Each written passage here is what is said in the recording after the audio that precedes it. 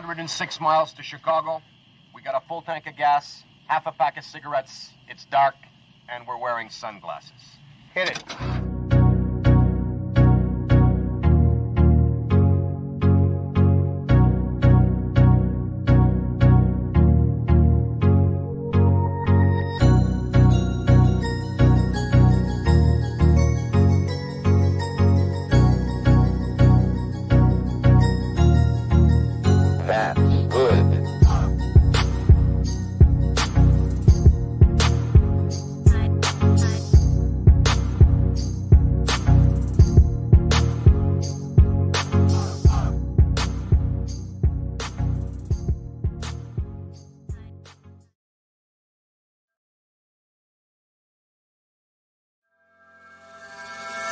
Hey everybody, it's the crew of Chicago Corner and Hardlands Media. I'm Jerry. I'm Kira.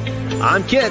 And Ed. Be sure to join your crew at Chicago Corner and Hardlands Media for our first annual food and toy drive at Patio Theater, that's 6008 Irving Park Road, on December 23rd, starting at 5:30 p.m. Folks, this is a big event. It's our first time ever food and toy drive. We will be collecting shelf-stable canned food and new unwrapped toys to pass along to the Greater Chicago Food Depository and the Chai Gives Back Chicagoland Toy Drive. This is a chance to do good for the people living here in the city of Chicago. Plus, it's the holiday spirit, so if you don't got it, get it. And if you don't get it, go figure it out. We begin our live stream here in the lobby at 5:30 p.m. We will be greeting all of you good people that bring us canned food and toy donations. Make sure to warm up your vocal cords because we start with a sing-along. Solstice at 7, Home Alone at 8. All you got to do for half-off admission to the show is bring shelf-stable canned food or a toy. Help us help others. Merry Christmas, and please join us.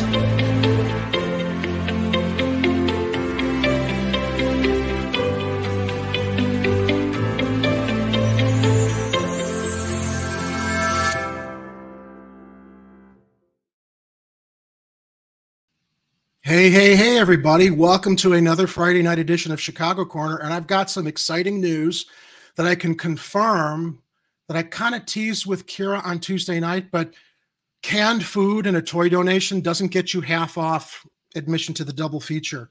No. You get free admission. Thanks to the generosity of the Patio Theater, they will allow us to have all of our attendees who bring shelf-stable canned food or a new unwrapped toy to the Patio Theater on December 23rd for our special live stream toy food drive screening extravaganza. They will allow you in for free for the double feature of my film Solstice and Chris Columbus's Home Alone. Two, hopefully you'll think mine is fantastic. Home Alone certainly is, but two Chicago Christmas Eve classics that you can see on the big screen with the community in Portage Park and hopefully neighbors from all the surrounding areas. So please do come out and join us on December 23rd. We've got a really good show for you tonight, everybody. We have a special guest, but before I introduce him, I did a little bit of research pre-show because it's very interesting. The 48th Ward election for the new alderperson is full of 10 candidates. I want to quote from MSNBC what they shared MSN in this article below. Let's see if I can get to the point where they're talking about the 48th Ward. Where is it? Why can't I? Oh, here we are. We have to continue reading. That's what it is. All right. So here we go. Wait, you know what? Why don't I just, let me see if I can quote it from our show notes, because I know that I have it in there also for anybody who hasn't looked at the show notes. And bear with me because I'm going somewhere with this. Let's see here. Google Notes, Google Show Notes. Here we go. So as far as the 48th Ward race goes, the 48th Ward race to succeed retiring Alderman Harry Osterman is even more crowded with 10 candidates who have filed to run. Joe Dunn, Isaac Freilich Jones, Andre Peliquin, Lenny Mana Hoppenworth, Brian Hogg, Nick Ward, Larry Svebeck, Nasir Faulkner, Roxanne Volkman, and Andy Peters all submitted petitions. Now, I went to the websites of all 10 candidates. I saw a recurring theme on a lot of these candidates as far as the issues. Dunn's website, improve public safety, keep our ward affordable, neighborhood schools. Isaac's website, I'm running for alderman to fight for the 48th ward where housing is affordable, government is accountable, schools are funded, and communities are safe. There's a theme there. Andre, who has a background in real estate, which concerns me about gentrification, but we don't know yet. His big issues are housing, seniors, safety, services, schools, immigration, healthcare, small business, LGBTQ. Hannah Hoppenworth. Her website, front page, she's a queer woman of color, small business owner, daughter of Filipino immigrant, safety, housing, and health, and human rights. Not too thrilled with the identity politics that lead that, but all right, it seems like her heart's in the right place. Haag, safety for our ward in the city, public schools, affordable housing, pro-union, pro-bodily autonomy. Larry Svebeck, progressive problem solver, diversity, entrepreneurial and fun-loving, safety and health, housing, affordability, protecting our environment and renovating our infrastructure, supporting LGBTQ plus community and women, strengthening our local economy, providing a high-quality education for every child. I give Svebeck some credit because he did go into some details. Faulkner, there's nothing on his website but a bio. Volkman, she doesn't have a website either, just Twitter. She's a federal government expert on housing and fair wages, daughter of a UAW member, Gen Xer, working mom who gets it done. No platform, aside from a couple of buzzwords that we've heard from a lot of the other candidates. Peters has no website. Now, our guest tonight, Alderman Nick Ward, he has a website. Not only does he have a website, he has a whole long page listing his priorities. And let me share some of them, because he does go into a lot of detail. Specific detail regarding a lot of issues we talk about here on Chicago Corner a lot. Support the Chicago's Teachers Union and all union school workers on their fights for fair contracts.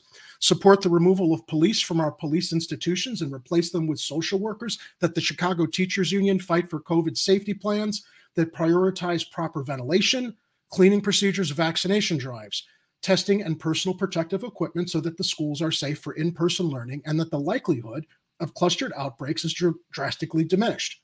Support the Just Cause eviction ordinance, which would strengthen protections for renters and require landlords to pay relocation assistance when evicting tenants without just cause. Strengthen legislation that preserves housing for low-income renters and provide permanent, affordable housing for people experiencing homelessness, which we talk about, what, every broadcast? Build affordable multi-bedroom housing for families to help combat enrollment loss in local CPS schools, close the housing gap, and prevent families from leaving the city altogether. Environmental justice, support democratizing ComEd and all of our utilities so that critical services are guaranteed for all residents and aid our transition to net zero emissions. Now, I'm about to introduce our guest and then my co-host for the evening, but Mr. Ward, do you watch our show to hear that we're talking about all this stuff all the time? I love this. I'll be honest, this is the first time I have seen the show, but this is wonderful. And I think that, you're talking about the issues that I talk about every day, and I really appreciate that. Also, as I referenced before, my cat's playing a little bit of tomfoolery with the camera here. But hey, just a quick point of clarification. You did call me the alderman of the 48th ward. Hopefully you will be. I can't vote in the 40th because I'm in the 50th, but I would be honored to come back here, next April 6th as the alderman. But just want to clarify that we are still in my excitement introducing you. I overstepped or misspoke. Although I have to say, having read how you have been very, very specific about identifying your priorities as opposed to all those other websites. And really, when I saw that this race was full of 10 other candidates, I'm like, whoa, what do they stand for? So we can hear what you stand for. And I did an honest assessment of all the websites. As I mentioned, I wasn't too thrilled that identity politics seemed to be at the front end of one candidate's website. And a lot of the same buzzwords regarding public safety, keep our ward affordable, neighborhood schools, blah, blah, blah, without any real detail on how they want to support those initiatives. So before we continue, Nick, I do want to also welcome to the show My co-host for the evening, Mr. Kit Cabello of Hard Lens Media. Kit, cheers and salutations. I've been looking forward for this city election cycle. I am hoping that finally we get people that will fight for this city and help out the constituents that live here. Despite all that you see on corporate media, Chicago is filled with good people, and this city is worthwhile to defend and build up. We just got to really turn out for 2023. Yeah, I love that. Thanks, Kit. No problem. Absolutely. And our venerable Mr. Edward Heller. How's it going? I look forward to hearing your opinions on Chicago pizza. Oh, boy. Oh, I wasn't prepped for this. That's okay. We'll be gentle. You better make the correct answer and say Chicago is the correct pizza. So there you go. Edward is our pizza aficionado here. And a damn good cook and pizza chef. I do my part.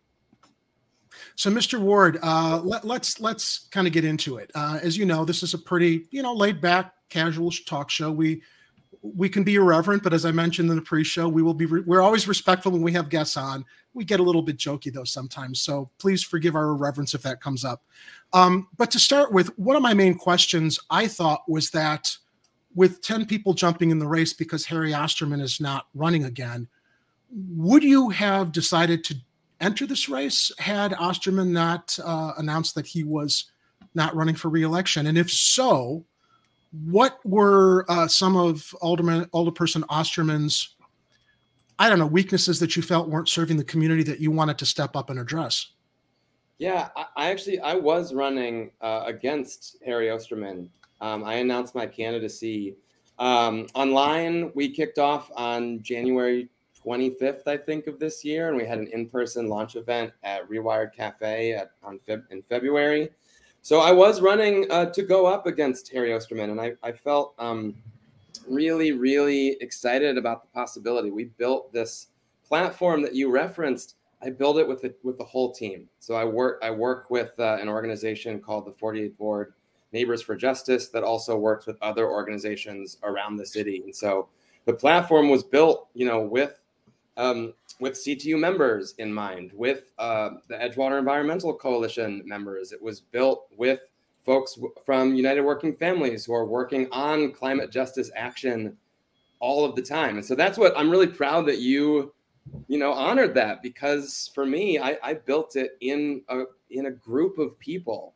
Wasn't just me scribbling down my thoughts, though there was certainly a lot of that. And then I had my campaign manager say, this is way too long, and you got to be a lot more specific. But the main reason that I felt strong about running against a 3-term incumbent who's has a beach named after him in the 48th Ward is I did a lot of work here, particularly around mutual aid right at the height of the pandemic. And so I saw the real need of, working families in the community, of seniors in the community. I got, groceries and resources to people all of the time, and especially during the height of 2020. And I really noticed how there was so much more need than a ragtag group of volunteers could really meet, and I thought, well, what could we do if we had, the quite frankly, the power and the visibility of the ward office, because I wasn't seeing it coming out of that office.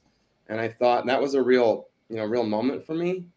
And there are other sources of disagreement that I had with Alderman Harry Osterman, some of which I was very public about. I didn't think he was very supportive of unionized employees. I was there when the Starbucks workers won their union election on Broadway in Catalpa, and I was the only political candidate or politician from the 48th Ward who was there to celebrate and support them. And then, if I may, there's a story that I like to share. Yes. It's minor in the scope of things, but it's meaningful to me. So I'm on the local school council at Gowdy Elementary School. I'm a community representative.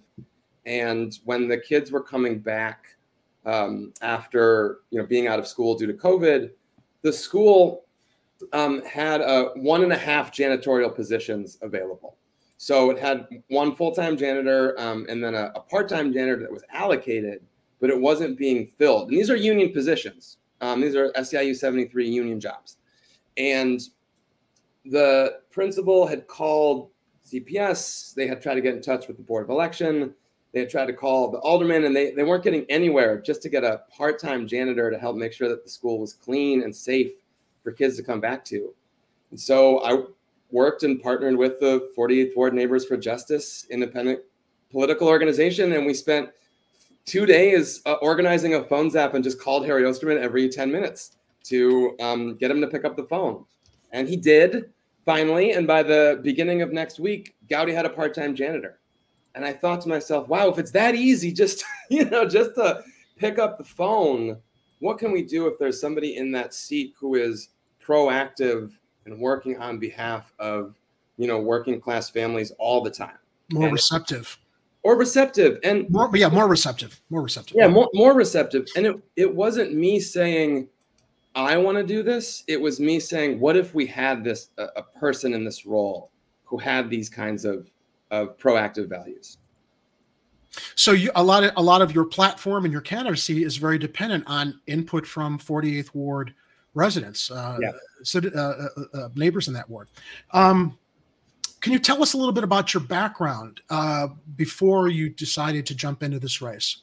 What your experience is that you feel also helps position you as a strong candidate? I mean, look, I was very, very impressed again with everything you share here with your priorities. But let's talk a little bit about your experience and how that plays into actually being able to accomplish a lot of what you have identified as your priorities for the ward. Yeah, so I moved to Chicago in 2004. I'm from Michigan originally. My parents were public school teachers. I went to theater school in Ohio, and so like a lot of Midwest theater graduates, I came to Chicago to participate in the the vibrant theater scene here. So 2004, I landed, and I got immediately activated in the storefront community, but not really. I actually ended up not doing much acting. I wasn't very good at it, to be frank with you, and it wasn't really where I was being called. So I did a lot of production management with storefront theaters.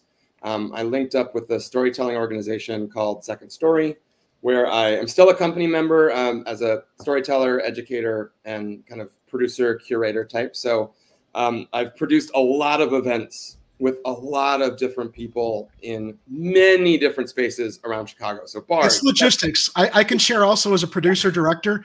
I mean, what we do is all about logistics. So clearly, as long as you have that organizational foundation, I mean, you're basically taking that organizational experience and shifting it to public service and civic action. That's exactly right. And you kind of put the words in my mouth, so I won't repeat what you just said. But like many folks who do that work, I was under and more often than that unpaid, and so I supplemented my income waiting tables. So I worked as a waiter for 20 years. I started working in restaurants when I was 17, and really it was in Chicago where I saw a lot of the real disparities built into that economic system in the restaurant industry. Working alongside bussers and food runners who worked multiple jobs, often in different parts of the city, and relied, like I did, on public transportation to get them everywhere that could be quasi-reliable. And worrying about making enough tips every night for my own rent and bills and groceries. And then I spent 4 years just recently at an organization called Young Chicago Authors, where and I should say, for those who don't know YCA, the organization teaches hip hop and spoken word to young people all across Chicago. And so I had colleagues who would come up through the programs as youth, and said, like, this program saved my life. And I met, young folks who were in the programs currently, talking about what it meant to them. And also just seeing them just on fire with really having, a space where they could be themselves and they could be with other people just like them, like people who wanted to spend all day writing poems at 17, 18 years old. And so I saw kind of the need for that container for young folks. Like, I reject you have no political experience. That's right. That might not be a liability. Yeah, I mean, let's get people in there who are like connected with the community, who are actually like understand the struggles of what people are going through, instead of the same rotation of small business owner, real estate person. Those are going to be very, very important issues facing anybody who wins that seat in that ward. Supporting local business and supporting safety and stuff, but the issues that impact so many people that don't have a roof over their head or can't afford, or there is no affordable housing for, or they're not getting fair wages in these small businesses or large businesses. Yeah. You have a connection with understanding what those challenges and struggles are, as opposed from, some candidates who might be disconnected because they haven't dealt with the same kind of issues. Yeah, I think that's right. And I think that, the level, like I rented, and I'm still a renter. And because of that, I bounced around in so many different neighborhoods, right? Just trying to find a place where I could call home. And I think that's what everybody wants. We all want that experience. We all want a place where we can feel loved and taken care of. And that's what I found here in the 48th Ward. But also I think that what really prepares me for this role from that political perspective that you mentioned is getting involved with local organizations who are doing political work. So it's yes, my background is as a theater artist and a waiter, primarily, but also it's being on so many Zoom calls talking about policy. It's being on so many calls talking about, hey, this strike is happening. Can we organize support for these workers because they really need it? Who can come during these shifts? That stuff, like I am activated in that very direct way, which is exciting. I would also opine here that performing is all about collaboration. And if you can take that sense of collaboration into civic action and actually listen to the people in your community and advocate for them, and not just special interests or some of the other crony alder people. Yeah. That's a good thing. I don't want to bogart the conversation here. I know that Kit and Ed will probably have some questions, but I do want to really quickly add before I turn it over to some of what they want to ask, is that some of the big issues that we always talk about here are police reform, homelessness, and gentrification, as it really does seem to affect a lot of communities all across the city, gentrification, especially in the north side. So those might be some topics we want to kind of get a little bit deeper into, but Kit, what would you like to ask Nick here? All right. Obviously, Chicago is suffering from a lot of political issues due to the negligence of a system that is designed to only cater to large real estate developers, the politically connected, and so much more. So one thing in particular that I am passionate about is stopping environmental racism and protecting our communities. Now, the city of Chicago has lead in its drinking water. It just isn't a South Side or West Side issue. It's a North Side issue. It's a Chicagoan issue. And the two previous mayoral administrations, Mayor Rahm Emanuel and Mayor Lori Lightfoot, have done little to nothing to really address it. Plus, on top of that, we have other dangerous contaminants impacting our drinking water supply. Plus, there's also an environmental racism happening on the south and west side neighborhoods of Chicago.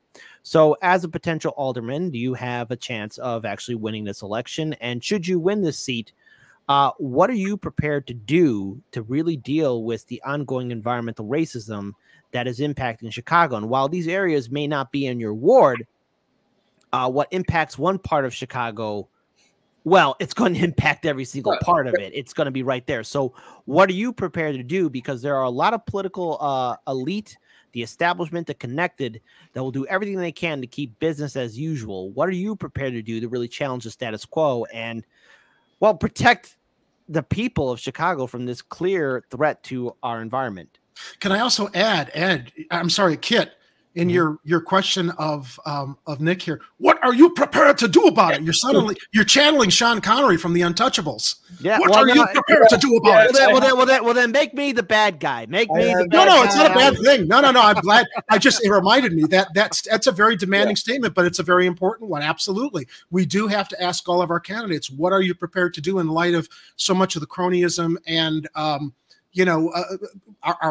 the major leaders, the mayors, turning a blind eye, and unfortunately a lot of lapdog alder people just turning a blind eye to it. Although I do think some of the alder people in those specifically affected wards have been trying to do stuff, but they've also got the state the state EPA, not the federal EPA, that's come in to try to do some things to who we feel have been like basically aiding and abetting the environmental polluters. Yeah. I mean, I want to, just because it's more fun than talking about environmental racism up front, the Untouchables reference I really appreciate. And a new kind of Chicago way, though, if we're being honest, right? And I think that's what we're really after here in the next election cycle. And I want to say too, Kit, your point about, people of the 48th Ward also being directly connected to folks on the South and the Southwest side is so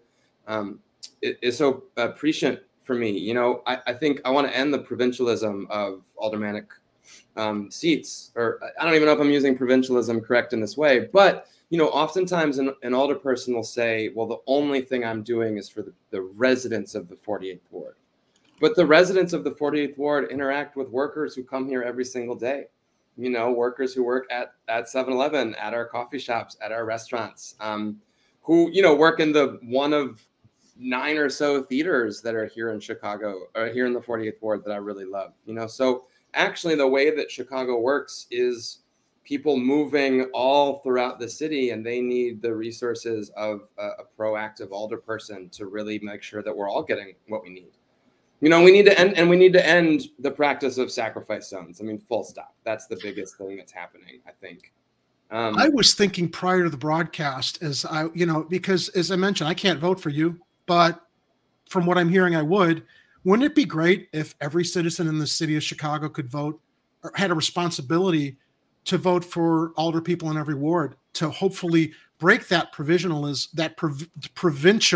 mindset, in the understanding that if everybody's voting for the alder people that they think really have the public's best interests in mind, that's a way to break up the tribalism that seems to dominate so much of what happens in city council. Yeah. And so since we can't do that right now, what I'm really excited about is the opportunities that I've had to build coalition with other candidates who are running in similar positions around Chicago right now. And so I'm really, this is why Angela Clay, who's running in the 46th Ward, and I have a great relationship, that we're building a great political relationship, because her ward is directly south of my ward. And what happens in the 46th, particularly related to housing and gentrification, is happening in the 48th.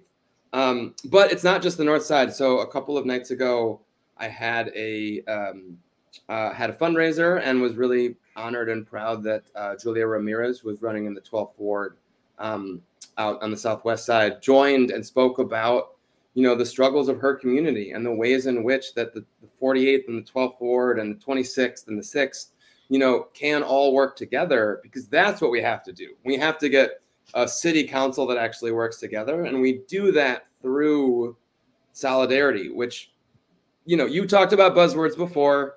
That's a buzzword that a lot of folks use, but I really believe that if we're really establishing and understanding our interlocking relationship, we have to have solidarity together. So you do mention on your website under environmental justice that you believe in environmental racism as a citywide problem that requires a citywide solution. Yeah, we can combat environmental injustice by canceling contracts with polluters, investing in climate resilient and carbon neutral infrastructure, and refusing to give public space to corporations. Now, one of the points on your environmental justice priority platform is to reopen the Chicago Department of the Environment. How would I didn't realize we had a Department of the Environment. I didn't realize it was closed. What will reopening do to help support your platform on environmental justice and these problems of of environmental racism that affect the entire city. So a little bit of history there. The previous Department of the Environment was a grant-funded program. I think it was a federal grant. I could be wrong about that. Y'all should fact check me at some point. But it was a grant-funded program that the grant money ran out during Rahm Emanuel's administration. There have been calls from alder people for the last 4 years to reopen the Department of the Environment.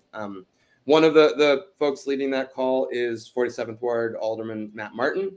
The ask from the environmental justice organizations, the various PACs and community organizations, is a $10 million funding for an environmental justice program.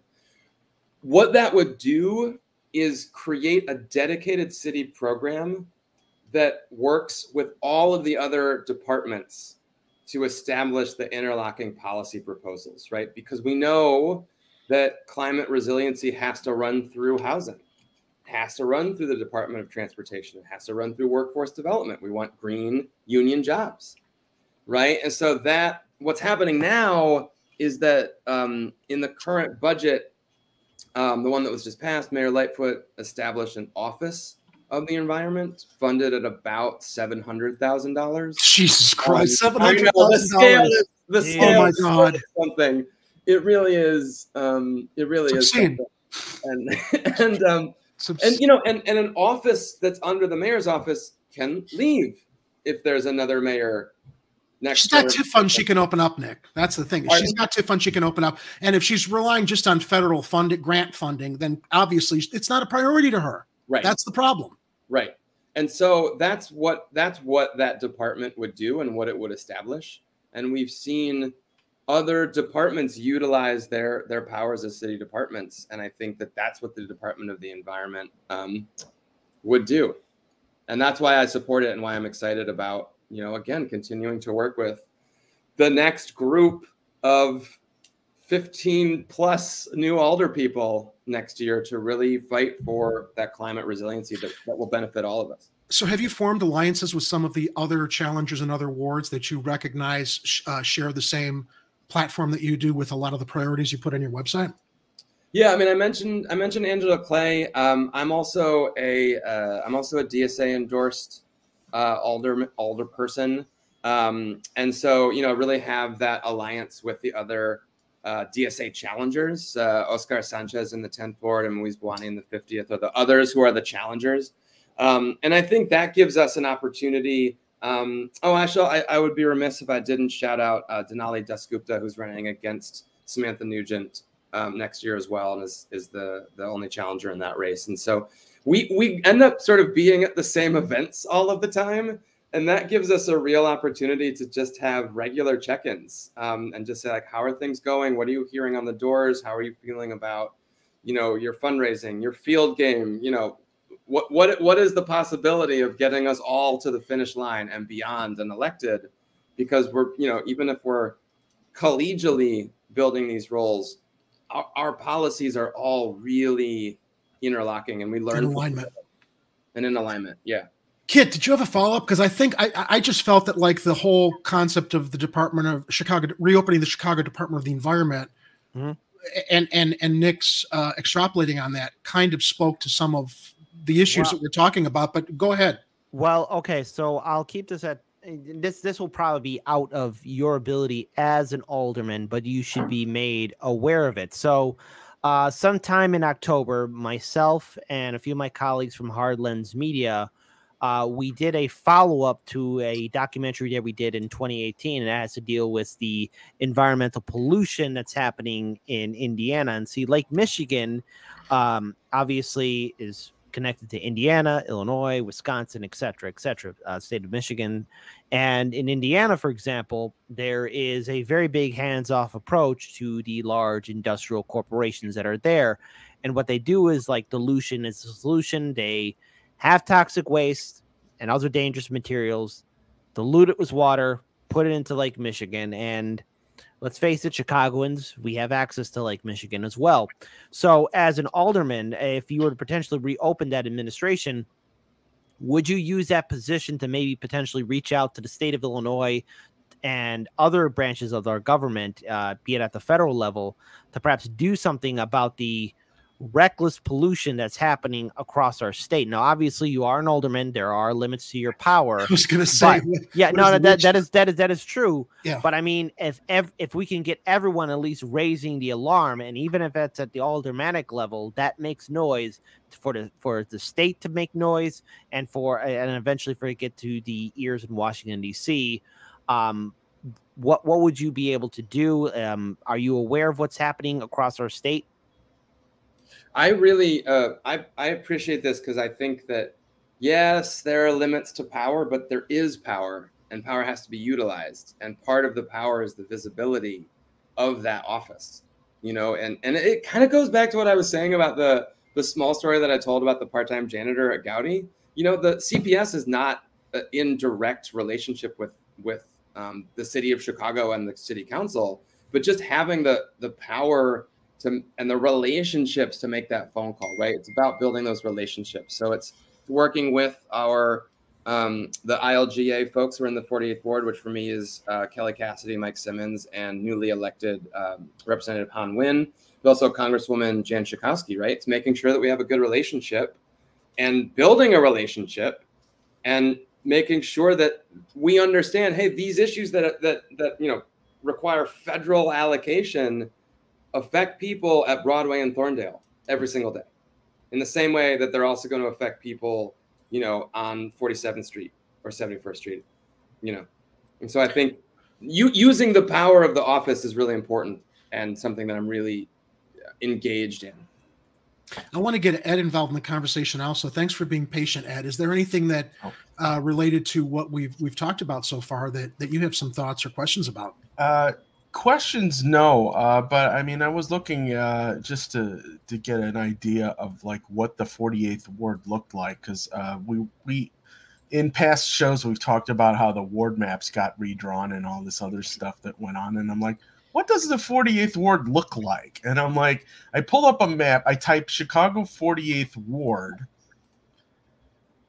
and I get, hold on, I get this. Oh, this is my result. Also hilarious that I'm the second result there. You're the only other result. I mean, this not a bad thing. I mean, like Jamal winning the lottery to be #1 on the ballot for mayor. Destiny works in funny ways. Yeah. So I mean, this basically, what this tells me is that whoever's helping you out with your campaign knows that people are going to Google 48th Ward and try to figure out what's going on there, and you're the only other name that pops up. That's brilliant. Thanks. Yeah, I cannot say enough about the team who built this campaign. And like from building the website to my campaign manager, who I've been with since September of last year, to the new field director we just brought on, to the volunteers who staff the office, writing postcards, texting, making phone calls. It really is a people-powered effort. But to answer your actual question about the ward boundaries, so it's a pretty rectangular ward. The topmost boundary is Devon, just on the south side of Loyola, basically. So the kind of main Loyola campus is in the 49th Ward, so Devon. And then the lakefront, and then down on the lakefront towards, it stops at Ainsley. Yeah, here we go. The residential part stops at Ainsley. The road and parks go down to Lawrence. And then if you scroll down a little bit to the bottom, keep scrolling. So it's not on this map, but if you see where Ainsley at the very bottom left, where it jets out there. Yeah, right there. There's a new block that goes from Ainsley, 1 block over to Magnolia, 1 block up to Argyle, and back to Broadway. And that encompasses Fiorama restaurant, a new ramen spot, a row of adorable single-family homes, Pizzazzian library, and a car wash. And so that's the new boundary. And then it goes over to Clark Street and Andersonville. So kind of bisects Clark Street between the 48th and the 40th. Okay, and let me bring up the other brilliant thing is that your office is right next door to a Thai restaurant. Oh, the best. I will tell them you said that. How often are you guys ordering from there? That's one of the hard-hitting questions we bring to people here on Chicago Corner. Yeah, I mean, at least once, if not twice a week, and we love them. They take such good care of us. You know, we'll order a mess of food when we have big volunteer days. But I can't say enough about Jin Thai, and particular shout out to the boat noodles. You know, I walk around this ward a lot, sometimes in inclement weather, and the boat noodles get me through those really hard canvassing shifts when the weather is really disgusting. So love Jin Thai. We're big on supporting local business, and the local restaurant industry really had it handed to them during the lockdown. And they need as much support as we can possibly give them. Let's shift into another really important. Well, I don't want to keep you on here all night, although you can stay as long as you want. But like to hear some of your thoughts on police reform. Reform, not defund. Yeah, there was a horrible phrase that that activists used. Defund. It should have been reallocate, because that's what it's really about. But I would let you know, two of the points that we always bring up here is that we don't understand why the mayor or the city council doesn't push or demand that police officers serve in the neighborhoods in which they live, so that they're not looking at the people they're policing as potential enemies and threats to their lives, but as neighbors that they're in collaboration with to help keep the community safe. And the idea of us constantly paying out, basically covering their mess with lawsuit payouts all the time, lawsuit settlements all the time, instead of either them carrying insurance like medical doctors or attorneys or any other profession, or it comes out of their pensions for the mistakes, because the constant bailing out of the police department with tax dollars doesn't hold them accountable. And all it does is enable the constant abuse of power within the ranks. And we're not anti-cop here. And I've said this a million times. I respect the ideals of what law enforcement is supposed to stand for, which sadly CPD, the Fraternal Order Police, don't seem to give a shit about, to be quite frank. So I'd like to hear some of your thoughts on police reform, specifically as it relates to a lot of the scandals and problems we've seen here in the city of Chicago. Yeah, I think your point about the payouts and the public funds that go to cover misconduct is a really salient one, you know, and that's a thing that does stand in the way of good quality reform. You know, I spent most of 2020 in the streets, like a lot of people did, and a lot of it was fighting for the CPAC ordinance, which was the Chicago Police Accountability Council that eventually merged with the other ordinance to create ECPS. The acronyms are just sidebar. The acronyms are too much, but we have the Empowering Communities for Public Safety, you know, and what that has done is create new police district councils of elected oversight bodies. And I'm excited to work with those elected oversight bodies, because I think it's really critical that we're establishing that oversight to make sure that we're holding our officers accountable for misconduct and really having an honest conversation about what that might look like from a day-to-day perspective. You know, and I think the thing that's so frustrating sometimes, if I can be honest about the defund squabbles, you know, is that when we need to really remember what we actually have defunded in Chicago, right? Housing and public education. Mental health is a big way to prevent the crime also, which has been that's what's been defunded. Yeah. And quite literally streets and sanitation too. You know, so we have like necessary infrastructure programs and necessary public health programs and social service programs that aren't receiving the support that they need. And then when we do get actual money allocated in a city budget to hire public mental health professionals like we did last year, the city can't hire them fast enough, right? So that's a problem too. You know, we had 30, I think the number is 31 allocated positions in the 2021 budget. And as of this year's budget hearings, only 7 had been hired. And that's really frustrating. And this, to call back, this is a point of agreement that I have with Harry Osterman, because he has publicly said, hey, look, we really need to be hiring these positions because the money is there, but we are running out of time. Yeah. The people of this ward and other wards do not have time to wait for housing and mental health or harm reduction services. And the posting of jobs is a major concern, and something that I'm really committed to as an alder person is, better advertising those jobs when they do become available. So that's kind of how I think. I know I got a little bit off topic, but no, they're all interlinked. Kit, do you have any questions in this direction? No, I think that you guys are handling it perfectly well. I mean, if anything, I would add, when it comes down to, and again, we're talking about police brutality and police corruption and so much more, right? That's more or less where we're going. Yeah. So what I would have to address in here is that, in 2018, we did a coverage with the Exoneration Project where 16 Black men were exonerated for crimes that they did not commit. And the thing is, yes, that was 2018.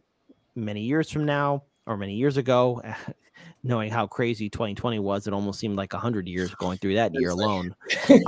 But the problem is that we were only still scratching the surface. So there are still people in Cook County Prison right now that are behind bars for crimes that they probably did not commit. Yeah. So if we're talking about justice reform, there are individuals that are in jail for stuff that is, again, they didn't do. Yeah. And it's going to have to be done by a case-by-case basis. So what are you prepared to do to really bring that to the attention to the city council and to the potential new mayor? Heaven forbid it's Lightfoot. What are you prepared to do? Yeah. Well, to your point, sometimes we focus. I'll be the bad guy. I mean, Not a bad guy. sometimes we focus so much on some of the day-to-day interactions that we see that get recorded, that get broadcast, that are just horrifying, but then also focus on the interdepartment malfeasance, or silly stories like the recent one of a officer vacationing in Florida and publicly urinating, or something that I saw pass my feed. But we aren't fully thinking about the larger system that does include the Cook County Jail, right? Where we do have folks who have been accused of crimes that are in many ways they're very low level, that just get passed through a judge in 7 or 8 seconds because the public defender's office is over capacity. And so we've got that kind of system-wide issue that we also need to work on. And that's, again, working with the Cook County commissioners on that as well, because the jail is their purview too. And I think that's what's been, quite frankly, I'm encouraged to see that the full Pretrial Fairness Act passed, because there was a lot of fear mongering about what that would do. And it's really common sense reform. And so I think we continue to need those reforms that really establish, better systems in our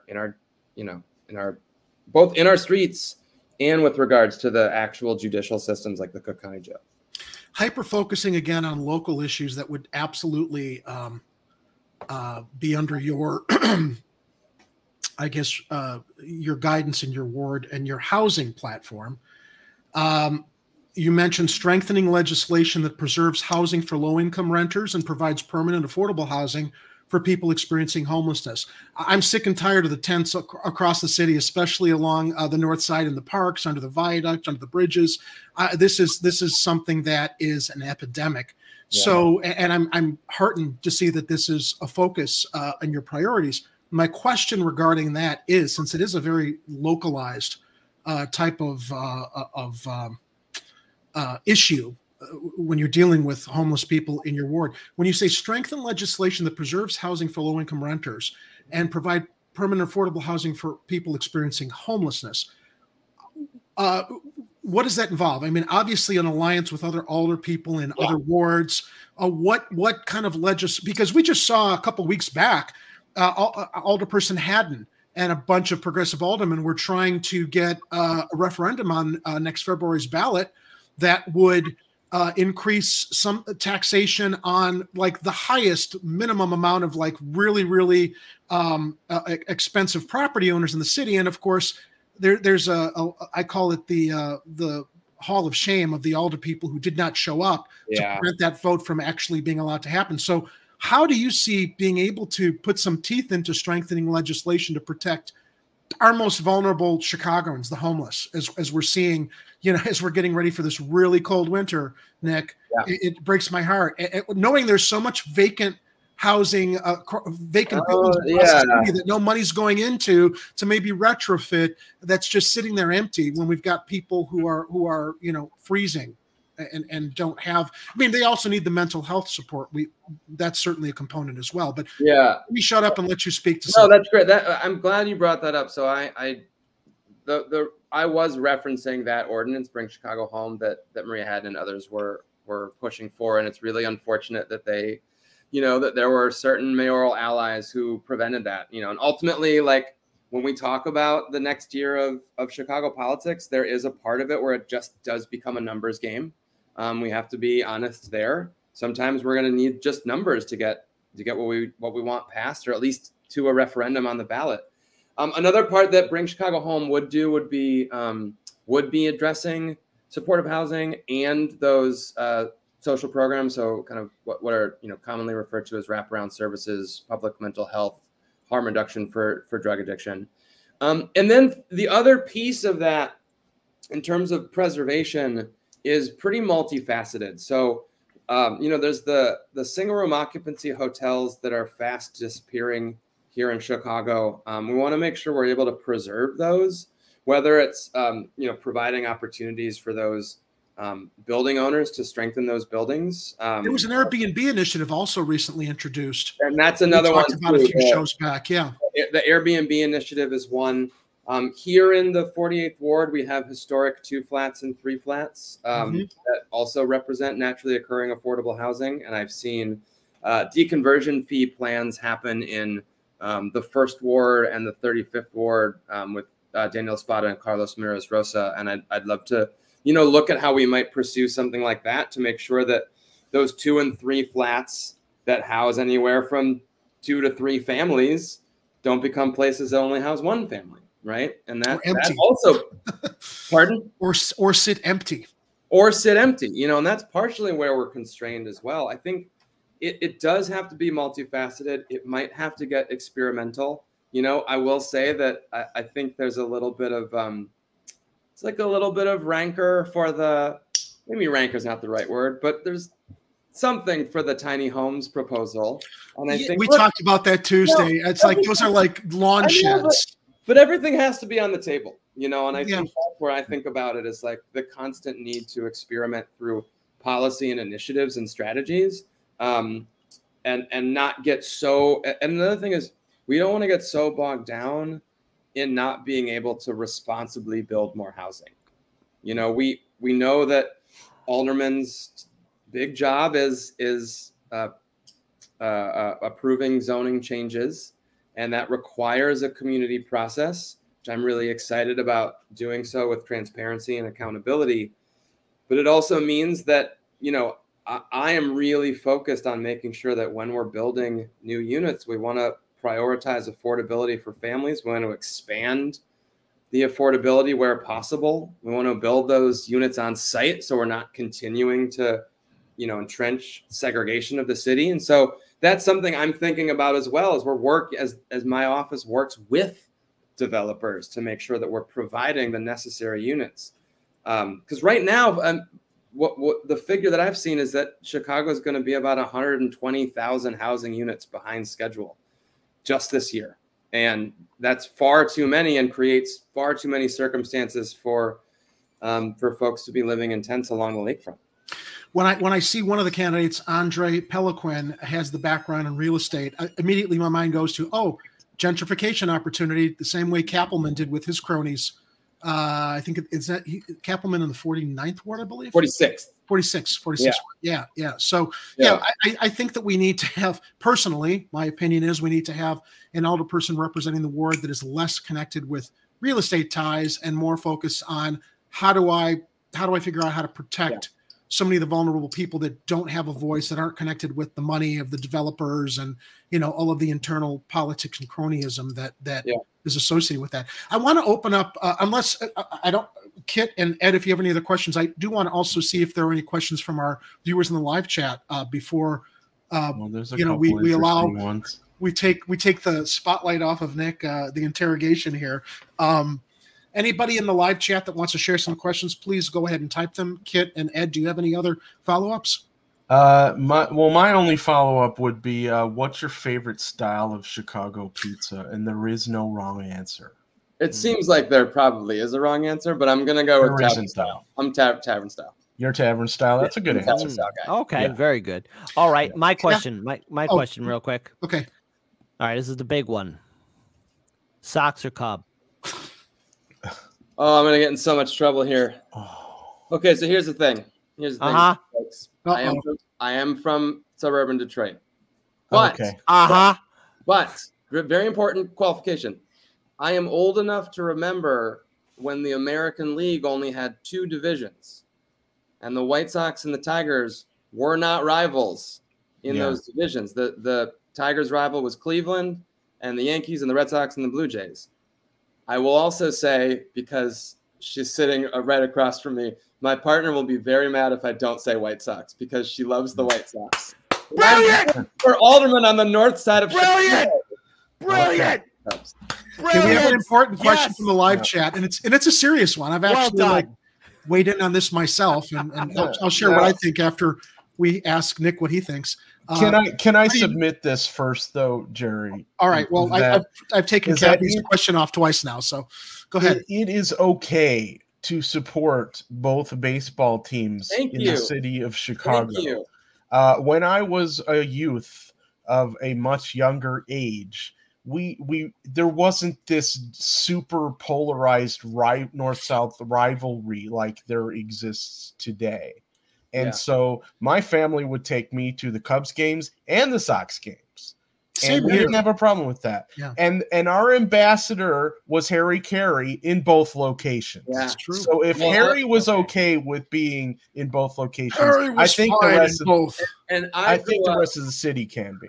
And I grew up watching Cubs games on WGN because my aunt, before there was a team in Phoenix, my aunt was a huge Cubs fan. And so, like Steve Stone, you know, like Cubs and Sox, still listen to him, right? And so that's meaningful for me. Am I getting the dibs question? Is that what you are? You are going to get the dibs question, but I'm just going to say that if you are going to be the alderman of the 48th ward, you are technically on the north side, and you're going to have to show some love to the Cubbies. Of course. Of course I have to show some love to the Cubs. That doesn't mean you can't also still support the White Sox. All right, so we got your question. Right. You know, I mean, we all have opinions on this. Actually, very differing opinions. So, I mean, again, I think with this, I don't think there's a right or wrong. It's certainly very subjective to a person's thoughts on whether or not they feel shoveling out a space and allowing other people to use it is, you know, sharing with the community, or if it really is your God-given right to hold on to something that you shovel out, even though it's a public street. So, Nick, how do you feel about dibs? Look, I'm going to be the most politician I could possibly be on this one. I think that I love the history and respect the lineage of Chicago that existed long before I arrived.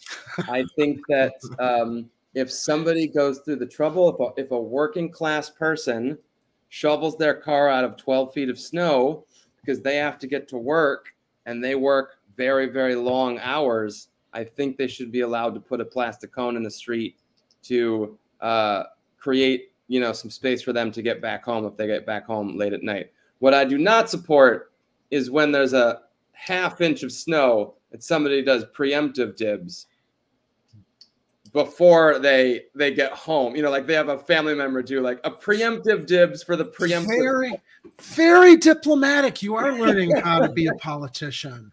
Well done. Well done. Yeah. I think that's one of the few questions that you can actually get a pass for doing a politician answer for. Okay. Yeah.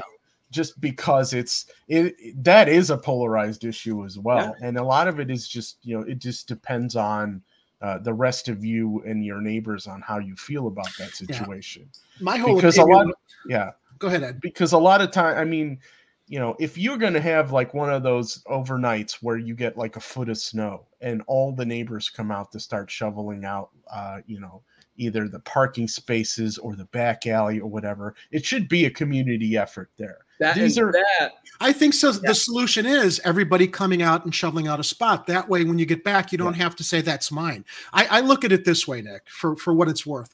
It's good exercise. Once I'm gone, if somebody else needs that spot while I'm gone, they can have it, because hopefully one of my neighbors will have also dug out a spot so that there's the entire street is dug out for everybody to just a public street is all dug out so people can return and have a spot if they don't have a garage. But that's just if you're able to, you know, dig out the spot next to you. Yeah. As well. Yeah. Especially if you got a snowblower. I think that's right. You know, more look, the another real answer and something that I'm interested in is creating more public community spaces, right? And this is part of that, you know, coming out and helping out your neighbors and doing something together with people. It also you get to know your neighbors if you don't already, you know, and that creates community safety too. Mm-hmm. So not to always take it back to a platform piece, but I think that's part of it. And that's what's really fun about this. My neighbor to the north of me, whenever he does his lawn, and he's got less of a lawn than I do in front, I'm in a 2-flat. Without me asking, he does my front lawn. I mean, he knows it's a little tough for me because I'm disabled. I'm an amputee with a prosthetic limb, and I never ask him. And I buy him like a 6-pack of Modelo, you know, because I appreciate it. And when winter comes, for some reason, it seems easier for me to get my snowblower out. I will do my sidewalk all the way to the alley for people who are coming from the grocery stores, and to my neighbor to the north for helping me out in the summer with the lawnmower. So I do think that, you know, when you realize it's not just about ourselves, it's about helping each other. Because I know there are some seniors who live on my street that I don't want to see slip on the ice. Yep. And if I've got the snowblower and I can do it, I'm happy to get the exercise when I've got my limb on. Let's think less about just serving ourselves and more about trying to figure out how to serve each other. Yeah. Well, this was a great conversation. Yeah. It looks like you have some really some dense topics to get to here. I saw Ricky Hendon Bribe on the. We do, and I don't want to. I am not weighing in on that one, y'all. Yeah, we're gonna have some fun with the future stories. But listen, tell your aldermanic aldermanic candidate allies that you are aligned with. To please look at us and hopefully come on the show and join us as you have, because we've got a few other candidates lined up we're going to talk to, but this is the fun part of the show, is actually being able to present the candidates and personalities that could make some change and provide the solutions that we're bitching about all the time, because we're blue in the face with bitching about stuff. So it was a pleasure to, you know, look at your platform, your priorities on your website, and be able to open up a conversation here and talk about it. Yeah, I'm really appreciative. This was very fun, and thank you all for your questions and for all that you do. Just kind of activating, you know, space and time for us to come together and talk about these critical issues. So thanks so much. Thank you, Nick. Tuning in again. Have a good rest of your night. You too. Take care, and we will pay close attention to your campaign. Appreciate it. Well done. All right, gentlemen. That's good. Jerry, are you giving away my Modelo? Damn it! Modelo. Damn it! I was looking for that the other night, and you're giving them away to some people I didn't even know. People taking my Modelo. Sorry, Lori. Gotta go. Lori, calm down. Just calm down. Just calm down. Just calm down. You know, because we feed them, Ed. This is Nancy. I'm Lori's friend. Nancy, drinker of the house. A little bit tipsy right now, but anyway, hey, that was refreshing. It was nice to have a guest come on and share what his thoughts are. Mm-hmm. Yeah, great show. Good.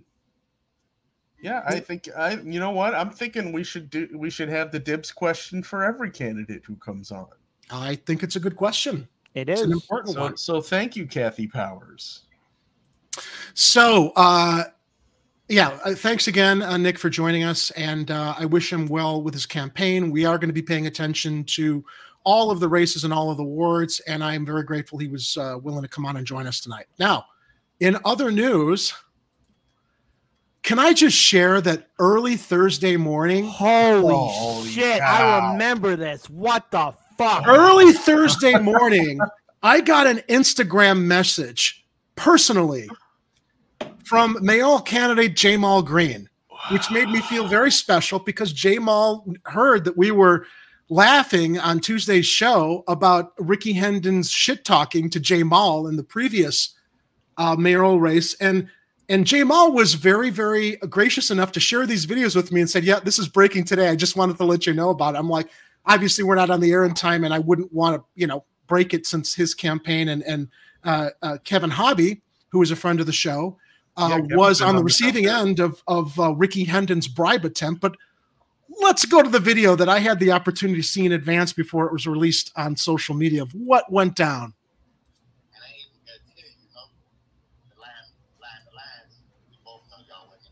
Can you guys hear it? It's a little soft. It is.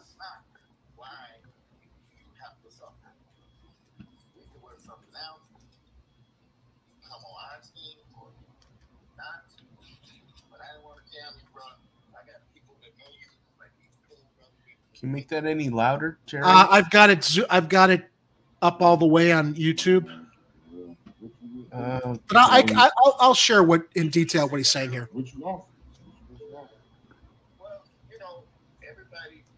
I got a volume booster. If I could try and play the thing. Well, we're running it now, so let me. Okay.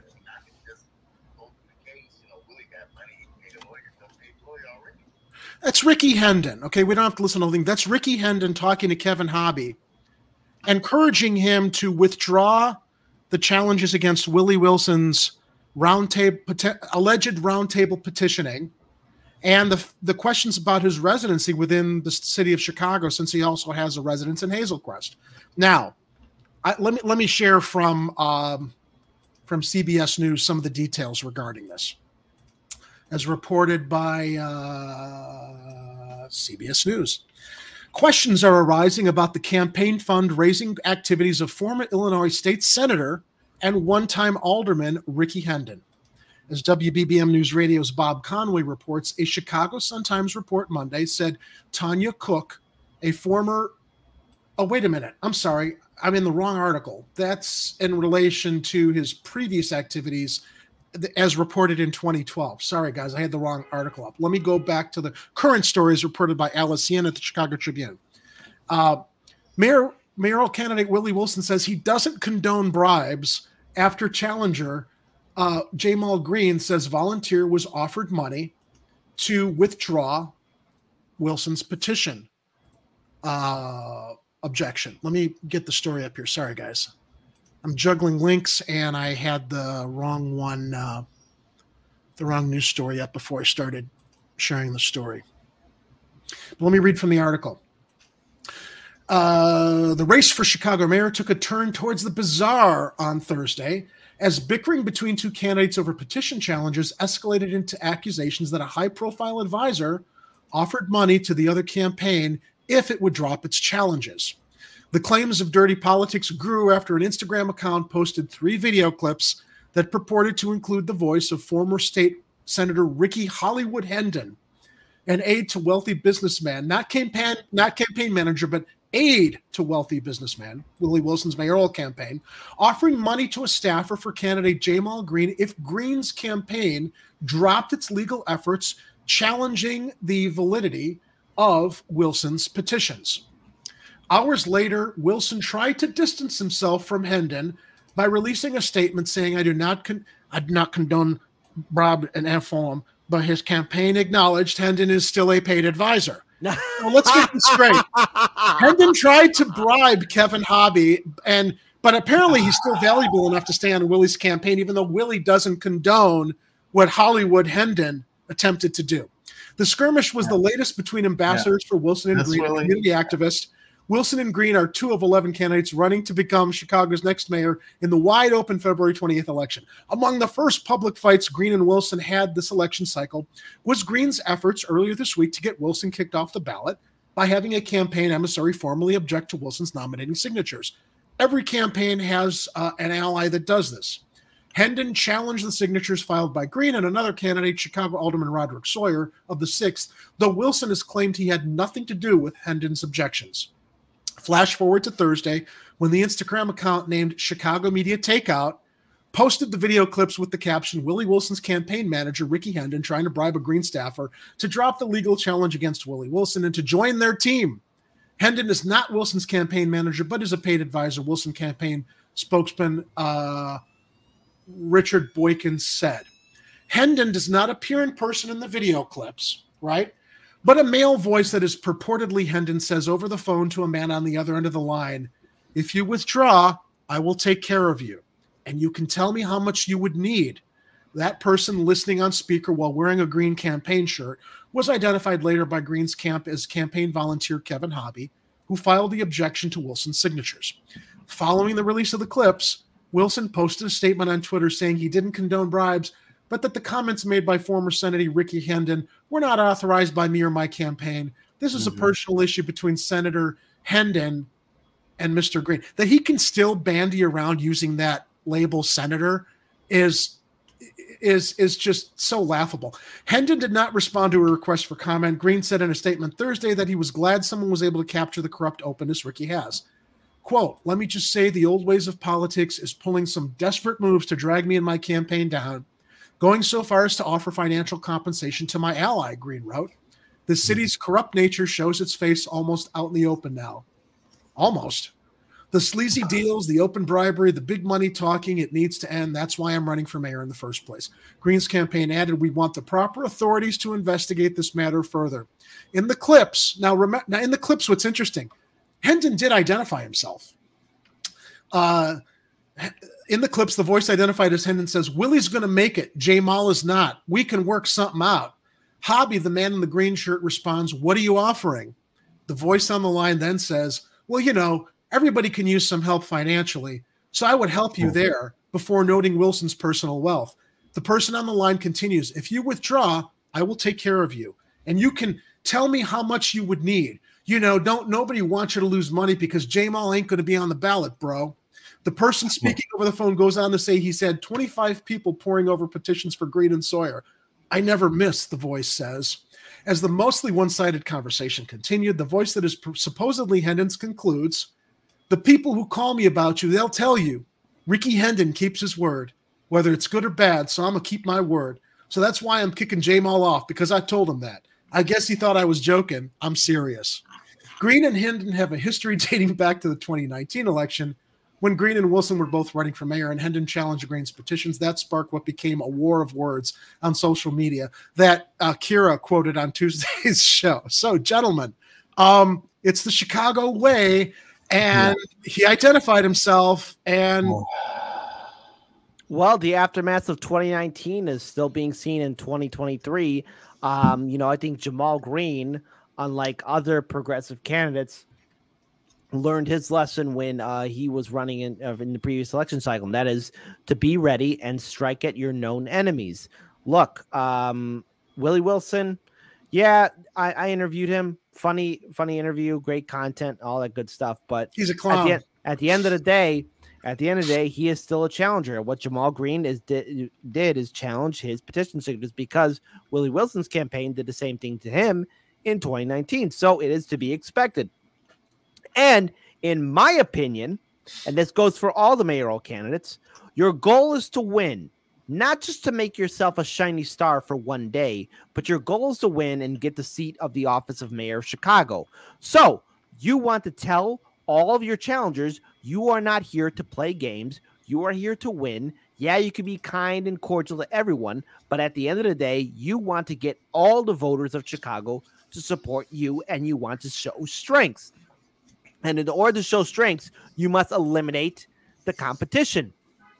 And Lightfoot is the real threat, because in my opinion, Lightfoot should not and must not be reelected in this election cycle. I don't think this city could survive another 4 years of her mismanagement. I think she's a failure of a mayor, and we need somebody new. Willie Wilson, he's not that person in my opinion. So if Jamal Green's going to try and take him out and challenge his position, so be it. And I have to say, if he is successful, then that means Jamal Green will get more attention to his campaign, hopefully on the south and west side and north sides of Chicago. Especially north. He needs, I mean, I love Jamal, but he's got to work his north game. Yep. His north side. Yep. Game. That's my criticism of him. Yeah, great. He's a good game on the south and west side. Yeah. But on the north side, he's got to win it too. You got to win all of Chicago. And if Jamal Green can successfully take out Willie Wilson, it's a sight to behold. But then again, too, you know, this will be a cutthroat field. All the candidates need to show themselves that they are the proper successor for the 2023 office of mayor of Chicago. Ed, I just wanted to bring up a little more about Ricky Hendon. He resigned. I've got an article from CBS up. Yeah, go ahead, and I'll share from the article too. Let's share. Ricky resigned from Senate state Senate in 2011. That was the previous article I unfortunately started before realizing I was reading the wrong article. Okay. And I believe he wasn't directly quoted, but it had been attributed that to I think another to an alderman that was a Chicago alderman at the time, that he was done with politics. Now he's a political hitman. So clearly that was a lie. Yeah. And then a month after that, a story comes out that 9 members of his staff were indicted for, guess what? Bribery. What? Now, how is this guy not in federal prison right now? Very, very good question.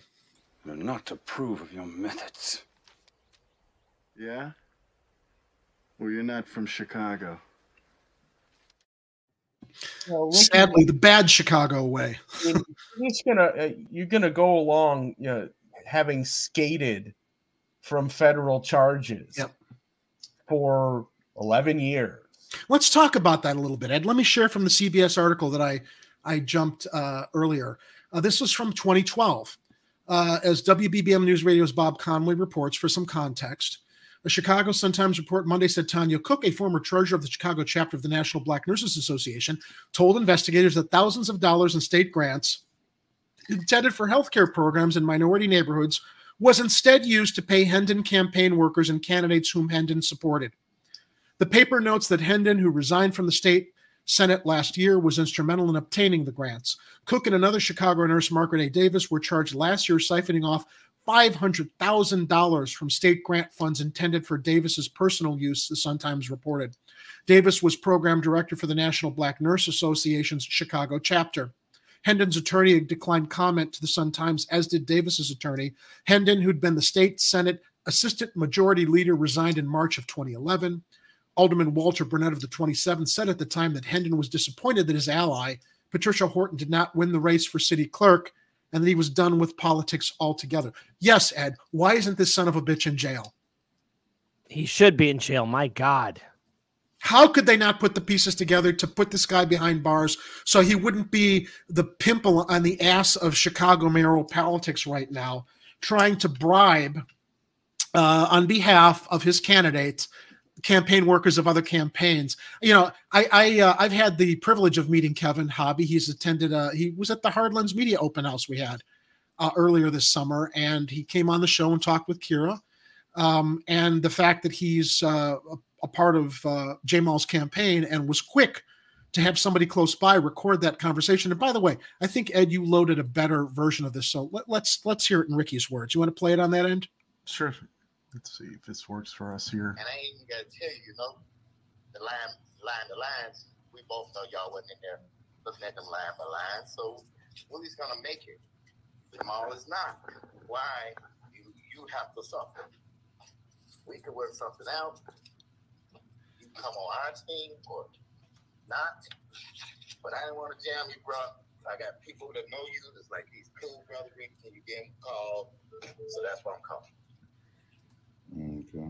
All right. What you offering? What you offering? What you offering? What you offering? Well, you know, everybody can use some help financially. It's the holidays. So I would help you there. If that was the case. I mean, I could just go through the case. You know, Willie got money. He can pay the lawyer. Don't pay the lawyer already. Wow. This is like listening to Nixon in the Watergate. You know, I know where we can get that kind of money. How much money do we need? I know how we can get that kind of money to pay people off. It's the same kind of tactics, man. And the fact that this guy's got a record siphoning grant money that were supposed to go to the Black Nurses Association. How's this guy walking the streets still? Who did he pay off? Who did he pay off to stay out of jail? You let me know what you're trying to do. I mean, I don't have to be weird.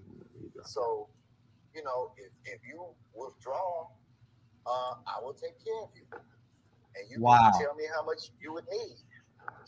You know, don't nobody want you to lose money. You know, but Jamal ain't gonna be on the ballot, bro. I went through that shit. I had 25 people down there for a week. Sawyer ain't gonna be on the ballot. I never miss. Don't shoot if I never miss, like a sharpshooter. He's talking like a political assassin hitman is how he's talking. He's also super overconfident because Jamal's got a whole lot more ballot signatures than Sawyer does. Yep. They're desperate. What's gonna happen with you? You know, you got a family, you know, kids and shit. They gotta eat. Christmas coming up. They gotta eat, man. Christmas coming up. And then, you know, the board can look at the shotgun that they did on Willie because y'all hit every name on every page, you know, and refer that shit over to the state's attorney. Who wants to do that? I don't want to do that to you. Right. This guy's a fucking gangster, man. He is a gangster. And then you let me know if it's something you're willing to do. So just think it over, and then you let me know if it's something you're willing to do. You know, you would have to, you know, file it. Yeah, Can you pause it for a second, Ed? It sounds like somebody edited. Well, it was broken into 3 clips, and it sounds like they edited these 3 clips together, so there was a little bit of a hiccup. Let me also share this, okay? With all due respect to Dr. Wilson's business accomplishments, the fact that he doesn't toss this guy off his campaign means that he approves of it. Yeah, he's condoning this. He claims he doesn't approve of it, but real disapproval would say you're gone. Because how does this make Willie Wilson look? And let's be honest too. What is Willie Wilson used to doing to get votes?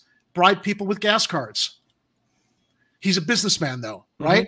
They just pay everybody. This is business to them. Well, business as usual. Hold on. Wait. Hold on, because here's the issue that I did bring up many months ago when Willie Wilson was doing this gas giveaway. It was only going to be temporary. He was earning the people's love at the point when they needed gas for their car, right? But that's only temporarily. I mean, if he's not going to do that consistently for the people, it was all show. Yeah. So the thing is, now the thing is, what this tells me is the very fact that one of Willie Wilson's people that he associates with, operatives, trying to reach out to Jamal Green's team to like, hey, get rid of this or we'll make your life a hell. It tells me that there's a little bit of panic and instability in Willie Wilson's campaign, that perhaps not everything is secure as it is, and that's been a facade. Because you wouldn't have to do that otherwise. You would not have to lower yourself to this. Clearly, you're right. And that perhaps in many ways, you know, maybe Willie Wilson isn't serious about running for mayor, but maybe on the other hand, what this is that he's maybe trying to cover himself up so that if it's ever brought up again about giving gas away, you know, he could probably maybe make a cover. What really raises some red flags is if you're confident in your petition signatures so much, you would not make a phone call to Jamal Green's team. You would be, all right, we got everything. Come and get us. You're gonna look like the clown. So this tells me that maybe things are not as tight and locked up on the Willie Wilson campaign as he would want us to perceive. And yeah.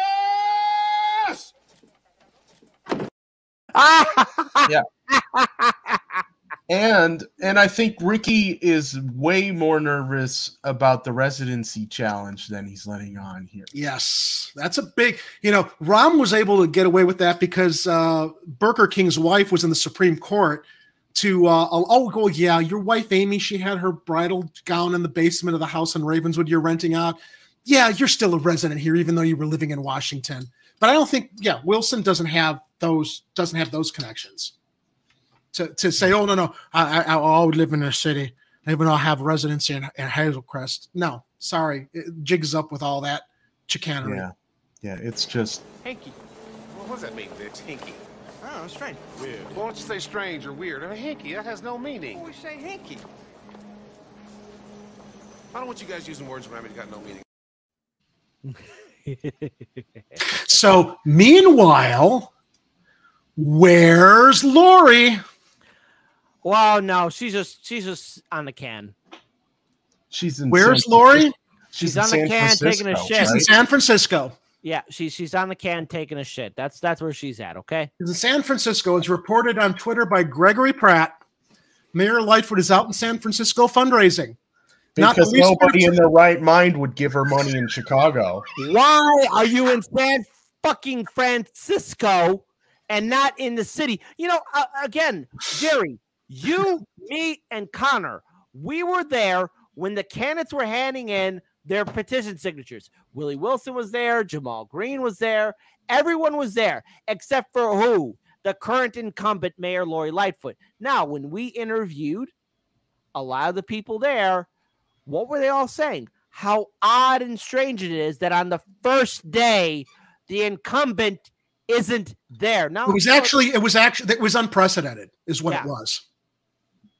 So she's got, either we speculated on one of two possibilities. She didn't have enough signatures yet, that she waited a week, or she didn't want to show up knowing how utterly reviled she is in that space with everyone else. Although the following week when she filed along with Garcia, who showed up the same day, we were wondering, is he going to have enough petition signatures, even though he announced it very, very late in the race, although they had started collecting petitions for him early because of, whatever Democratic operations are in place there to either make sure that they retain control over Chicago if she loses with Chewy, or Chewy acts as a spoiler to basically dilute the votes of any of the more reputable and qualified candidates. Now, Greg Pratt reported on Twitter, and yeah, Ed, I love what you said, because no one here in their right minds would throw money her way. Mayor Lightfoot is out in San Francisco fundraising, not the least bit of transparency from her campaign or the city about her travels. Quote, not the first time either. And as tweeted by Josh Cohen, Mayor Breed and former Mayor Willie Brown hosting a fundraiser for Chicago Mayor Lori Lightfoot in San Francisco. Lightfoot called Brown one of the smartest political minds and credited Breed for shutting down San Francisco early in the pandemic. I said, what are you doing? This is some crazy shit. Wow. So also seen on Twitter, actually that's the tweet from Cohn that I also switched over to. So yeah, clearly fundraise, what San Francisco interests is she going to serve with all that money there? Probably the same thing that she does with the rest of her mayoral administration. That is bring in people that do not live in Chicago. I mean, Jerry, since we've been doing this show, we have reported how Lightfoot has put into her office, put into her administration, people who don't even live in the city into key positions of power. Lightfoot has zero respect for Chicago, its history, its constituents, and its people. Lightfoot is a clown. While the city is burning, while the city is falling apart and facing so many disasters and numerous amounts of corruption, Lightfoot is out there playing costumes, acting like a clown, being thin-skinned, not taking criticism. She is the worst mayor in our city's history. She is an absolute fraud, and she doesn't care about the people. And she's doing everything she can to reaching out to probably outside special interest groups to carve up our city. Exactly. Hence my point. If Lightfoot is reelected, this city is going to be carved apart. This city is going to be bled dry by outside interests. people who don't care about Chicagoans, people who don't care about the generations that have been living here, people who don't care about the history of the city. Folks, if Lightfoot is reelected, it is the final death blow to this city. She cannot get reelected. She's got to go. Lightfoot 2020. Fucking bitch, am I right? Lightfoot 2023. She's got to go. Hey, look, if I'm being too mean, Mayor Lightfoot, come onto our show and explain your positions. Speaking of mayoral candidates, this was an interesting development. And you know what? Admittedly, I didn't get a chance to dig too deep into this because it came across my radar pre-show, but I did find this on Twitter. Now, I don't agree with everything that Chicago Contrarian posts on Twitter. They're very extreme right-wing, conservative tribal politics over there, but they did look who stood in line with his handout for campaign cash from alleged fraudster Samuel Bankman-Fried, who's probably going to single-handedly cause the collapse of the U.S. economic system with the fraudulent transactions and disappearing cash at FTX. And Chewy sits on the House committee, which oversees the financial sector. Can we take that down for a second so we can see the graphic? Thanks. Representative Chuy Garcia's troubles are piling up. Will Chicago elect a mayor with ties to FTX? Big money spreads its tentacles everywhere and buys political favor everywhere. And with Chuy being a congressman, receiving donations from SBF, one can only wonder what kind of blind eye was turned away from the proper type of what legislation or oversight that SBX should have been under the microscope for. Yeah, there's a whole web of corruption going on in politics, and FTX has basically just exposed all of it at once. I don't even think it was intentional. It just happened. Yeah. And, that along with the fact that they just picked the wrong stock to mess with in the stock exchange. You don't mess with movie theaters, guys. You do not mess with movie theaters. We're saving that company, and there's nothing you can do to stop us. Agreed. I'm queuing up our next story here. All right. So, I saw this story earlier this week and was really on the fence. Do I want to cover this? Because, some might think that my covering it means that I'm not an ally to the LGBTQ plus community. However, I can't ignore this. Walk on eggshells for this. Well, story, but do we? Yeah, but we should cover it. Well, we should cover it though. All right. So I'm going to share what was reported by WGN here in Chicago regarding the where is it? The Chicago's. Hang on, I got to open up the article here so I get the names right because I'm already dealing with old timers as far as remembering names and stuff.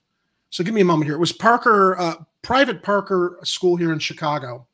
Oh, Francis Parker. Yeah. Francis Parker, right? Did you follow this? Did you see this story, Kit? Well, actually, I got a little funny story. About Francis Parker. All right. Well, let's go ahead. So the thing is, when I was in high school, I think it's my junior year. Yeah, maybe my junior or senior year. They actually transferred some of us to go over there. It was like a program for South Side kids to be up on the North Side to go to school up there. Again, it was a little complicated, but I just found it interesting. That school was like night and day compared to my school that I went to on the South Side. In what way? Holy shit, they had a lot of stuff.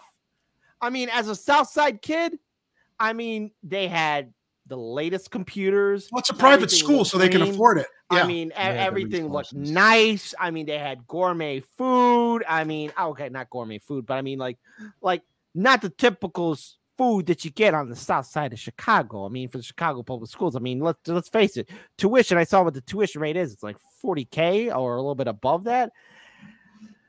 That place, I remember when my grandpa would drop me off there, and this is me in my junior or senior year, he would say, "Oh my God, I always see street sweepers here. How come they don't clean and my grandpa, like, he's 96, but you know, back in the day, this was like what, 2003, 2002.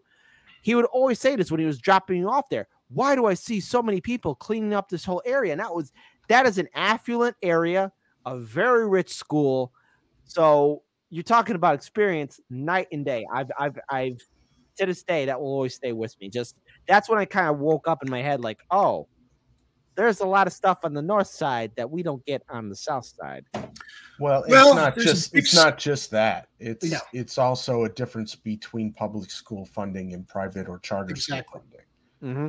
Well, there's a big controversy regarding Joseph Bruno, the dean of students. Let's hear WGN report on the school's perception of what happened before we actually go to the video. And I'll well, let me just be upfront here and say I'm no fan of Project Veritas. Okay.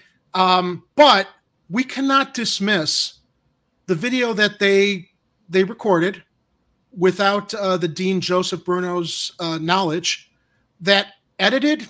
It strings together salient points. I don't think that it misrepresents what Joseph Bruno was sharing in the privately recorded video. But let me go to WGN's coverage here first, and then we'll get into it. And then we'll do our deep dive. An elite private school in Chicago is facing online criticism after a dean was apparently recorded by a right-wing activist group talking about the school. They are, but it doesn't mean we can dismiss the veracity of what they actually recorded. Sex programming. Francis Parker School in Lincoln Park is the latest target of Project Veritas. One of its contributors recorded a video that appears to show the school dean saying sex toys were shown to students as part of a discussion. Appears to? No, it's what it shows. That's what he says, and we'll show that video. The school released a statement saying Parker's board of trustees supports the inclusivity of its curriculum. That's great. Inclusivity is great. Giving sex toys to 14-year-old kids. A school spokesperson said the dean was filmed without his knowledge or permission while describing one example of our inclusive LGBTQ+ affirming and comprehensive approach to sex education. Project Veritas deceptively edited video with malicious intent. Now again, I know that Project Veritas has an agenda. Okay, wait a second. Was apparently recorded. Sorry, it resumed. Now, I understand that Project Veritas is a right-wing hit job website, okay? And that's why I'm no fan of theirs. However, the video that was indeed recorded in regards to what the dean shared is, in my opinion, kind of damning. But let me pull the video up. Let me see if I've got the right video to share without worrying about having buffering issues here. And if you guys want to speak up here while I get this prepared, go right ahead. Okay. I guess the one thing I would be concerned about is whether he's talking about something in the context of sex education. And if it's one of those things where parents have approved ahead of time that kids can be given this type of education, I think the question becomes 14-year-old where let me get to my point. The question becomes at what level is it are you not using proper judgment in what exactly you're educating? I had like our LGBT here. And I'm sorry, Ed, I didn't mean to. Can you repeat that? Repeat that. The question is what exactly, where's the line in judgment for what you would be educating in a sex education class? And should that line maybe be not to be overly explicit in the types of sexuality that people are going to have regardless of your orientation? Okay, well, apparently this has nothing to do with orientation, Ed, because you know what? If a straight teacher were bringing out dildos and butt plugs in a class of 14-year-olds, I'd say it was grooming just as much as this guy. Okay, so let's hear it from his own words, because you know what? He says himself he did not run here. In his own words, let's share. I had like our LGBTQ plus health center come in. They were passing around butt plugs and dildos to my students. Here come the sex bots. Sex, using lube versus using spit. Meet Joe Bruno, Dean of Students at the prestigious Francis W. Parker Private School in Chicago, which happens to charge $40,000 per student. They're just like passing around dildos, butt plugs. The kids are just playing with them. They're like, how does this butt plug work? How does this work? That's a really cool part of my job. Parents might be stunned to learn that Bruno's version of love and acceptance means handing out sex toys to underage students. So I've been the dean for 4 years. During Pride, we do a Pride Week every year, and I had our LGBTQ plus health center come in. They were passing around butt plugs and dildos to my students, talking about queer sex, using lube versus using spit. Who is this? This is an LGBTQ plus health center came in to talk to my high school students. They're just like passing around dildos, butt plugs. The kids are just looking they shouldn't be doing that. In a classroom. Wow. Yeah. While I'm sitting there. And we had a drag queen come in, pass out cookies and brownies and do photos. It's amazing. And everybody's Jerry, can you pause it for a second? Nobody complains. Jerry? I mean, if the parents found out, but they... You frozen, Jerry? Queer sex. I'm sorry. Did you ask me to pause it? Yeah. Let me finish out the video, though, because you need to hear the next part. The drag queen that came in. What's her name? Not this part, but wait. Alexis Bevel. And just hung out in my classroom. And was there? Or hung out in my office. You have so much freedom. So much wiggle room. So much freedom. So much money. I mean, to do stuff. Trustees are okay with that too? They don't know.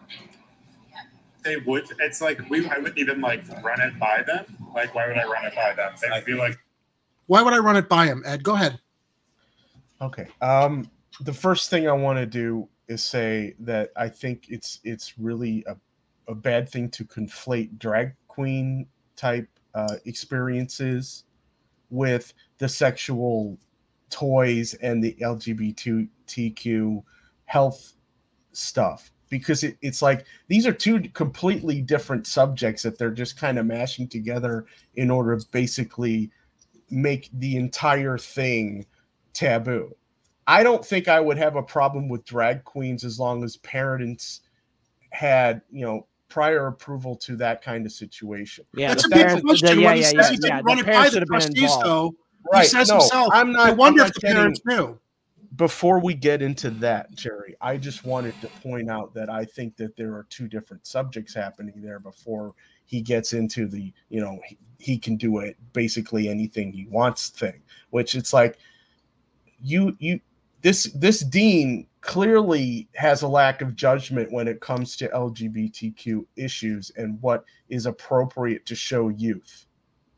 And yeah, so it definitely going to be interpreted as grooming on some levels, or, depending on your perspective and how it's presented and whether parents approved of it and whether, whether he knowingly realizes it's grooming or whether the people coming in are doing their own grooming. There's a lot of questions going on. Let me ask you a question. Let me frame this first. Okay. I would opine or share that I think sex education and reproductive health within the context of trying to educate kids so that they don't get pregnant because they're naturally going to have hormonal urges at that age makes sense. Presenting all this stuff on sex toys and gender identity questions with drag queens, I'm not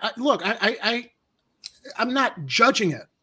But when we talk about kids at a certain age, their minds are not fully developed, and you've got beyond the reproductive health issue, okay, to be able to prevent unwanted pregnancy and at least take some modicum of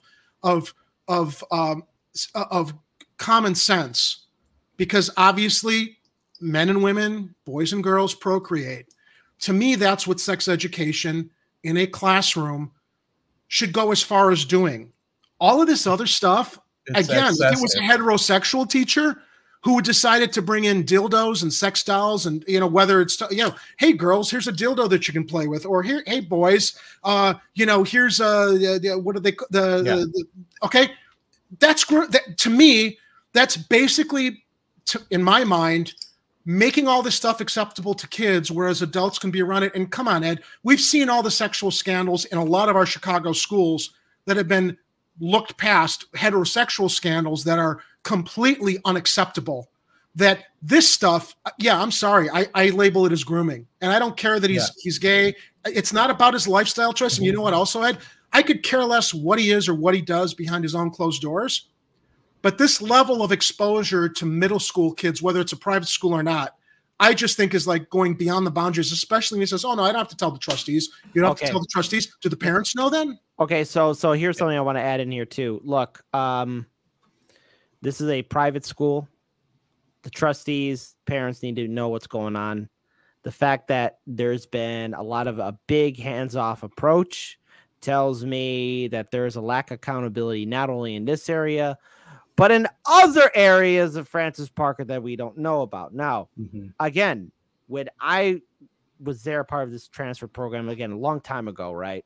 That school, like I said, night and day, they have access to a lot of resources. It's a private school. It's up there on the north side. The fact that many people were like this and chose not to inform the trustees, parents, etc. Not only is it problematic, but it tells me from top to bottom throughout the entire infrastructure of Francis Parker, everyone needs to start opening the books and start finding out what exactly is going on there, because it's not only just this controversial issue, but I'm wondering, well, what else is happening there that we don't know about? Agreed. Okay. And it requires, again, inquisitive minds to start asking very hard and tough questions. The entire administrative staff and people who run Francis Parker, parents, trustees, and everyone else needs to open up the books, because because again, I have to wonder the fact that he's talking about so much money was given to this, to what he was about to do. Okay, what else is there? What else is happening? Now, to be fair, I would like to see the complete unedited video of this conversation. Now, that said, though, Kit, that being said, there was a long stretch there uninterrupted of this guy basically posting and bragging about what they're doing there without any oversight. So that's not edited, and that's not a manipulated message. That's true. So here's the thing. Again, this is Project Veritas, right? Yeah. And in their rare moments, a broken clock can be right twice a day. I know. I know they have been correct on certain other issues, especially when they have been wrongly uncensored and a few other things in between. But again, this is Project Veritas. So what I would like to see, and I think all of us would like to see, is a full unedited video, seen in its full entirety. But to your point, there he is talking about all of this unedited.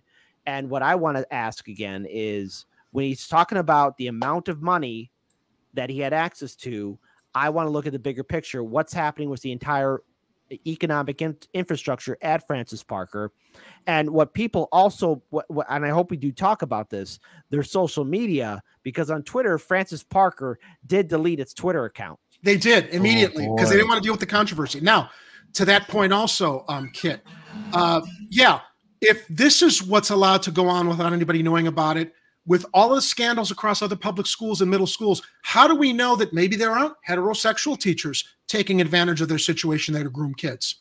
This is not about sexual preference. This is about what is appropriate amongst middle schoolers as far as education goes. Logical, preventative education regarding reproductive health, it has to be taught. This stuff is a lot of folly. So this guy O'Keefe went back there, and it's just funny the way he. Okay, so this video is edited in a funny way. You know, I've edited some funny videos here at Chicago Corner regarding Mayor Lightfoot. So let's look past the irreverence of this video, but also we're going to review how the school responded to this particular encounter. Joe Bruno. Hi there. James O'Keefe with Project Veritas. Hell no to the no. On camera here talking about giving anal sex toys and butt plugs to little children? They're just like passing around dildos, butt plugs. The kids are just playing with them. Sir, why are you running? Why are you running away? Why are you running? Sir, anal butt plugs and toys? Dude, there's kids right there. Yeah, that's inappropriate. Teachers, Come on, man. Not as inappropriate as distributing that stuff amongst classmates. I know. But see, as a reporter, you gotta have some amount of decorum. Right, but he was giving sex toys to the children. I have children here. Please get back. We're leaving, but he was talking about giving sex toys to children. We understand. Reporter is asking someone a question. We are leaving. You bet. As you can see, he ran into the building as quickly as possible. Are we allowed to step? If all this was okay, why wouldn't you set the record straight, guys? If you have an opportunity, O'Keefe is an asshole. I'm not defending or condoning O'Keefe. Yeah. But if you really were in the right here and had a reasonable explanation, why wouldn't you say, hey, you recorded me. I didn't know it. And let me clarify what I said. The guy's running off like a cockroach with the light shined onto him. Let me continue. Stand on the sidewalk, sir? Thank you. We're going to stand on the sidewalk right here. Do you know a Joseph Bruno? Bruno? Bueller?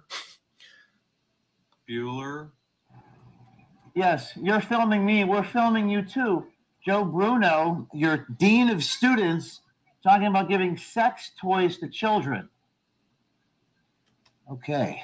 Let's not sweep this under the rug like that fashion company, which said, I think it was Jimmy who covered the hosts of The View who were more critical about Balenciaga. How do you pronounce that fashion company? I think it's Balenciaga.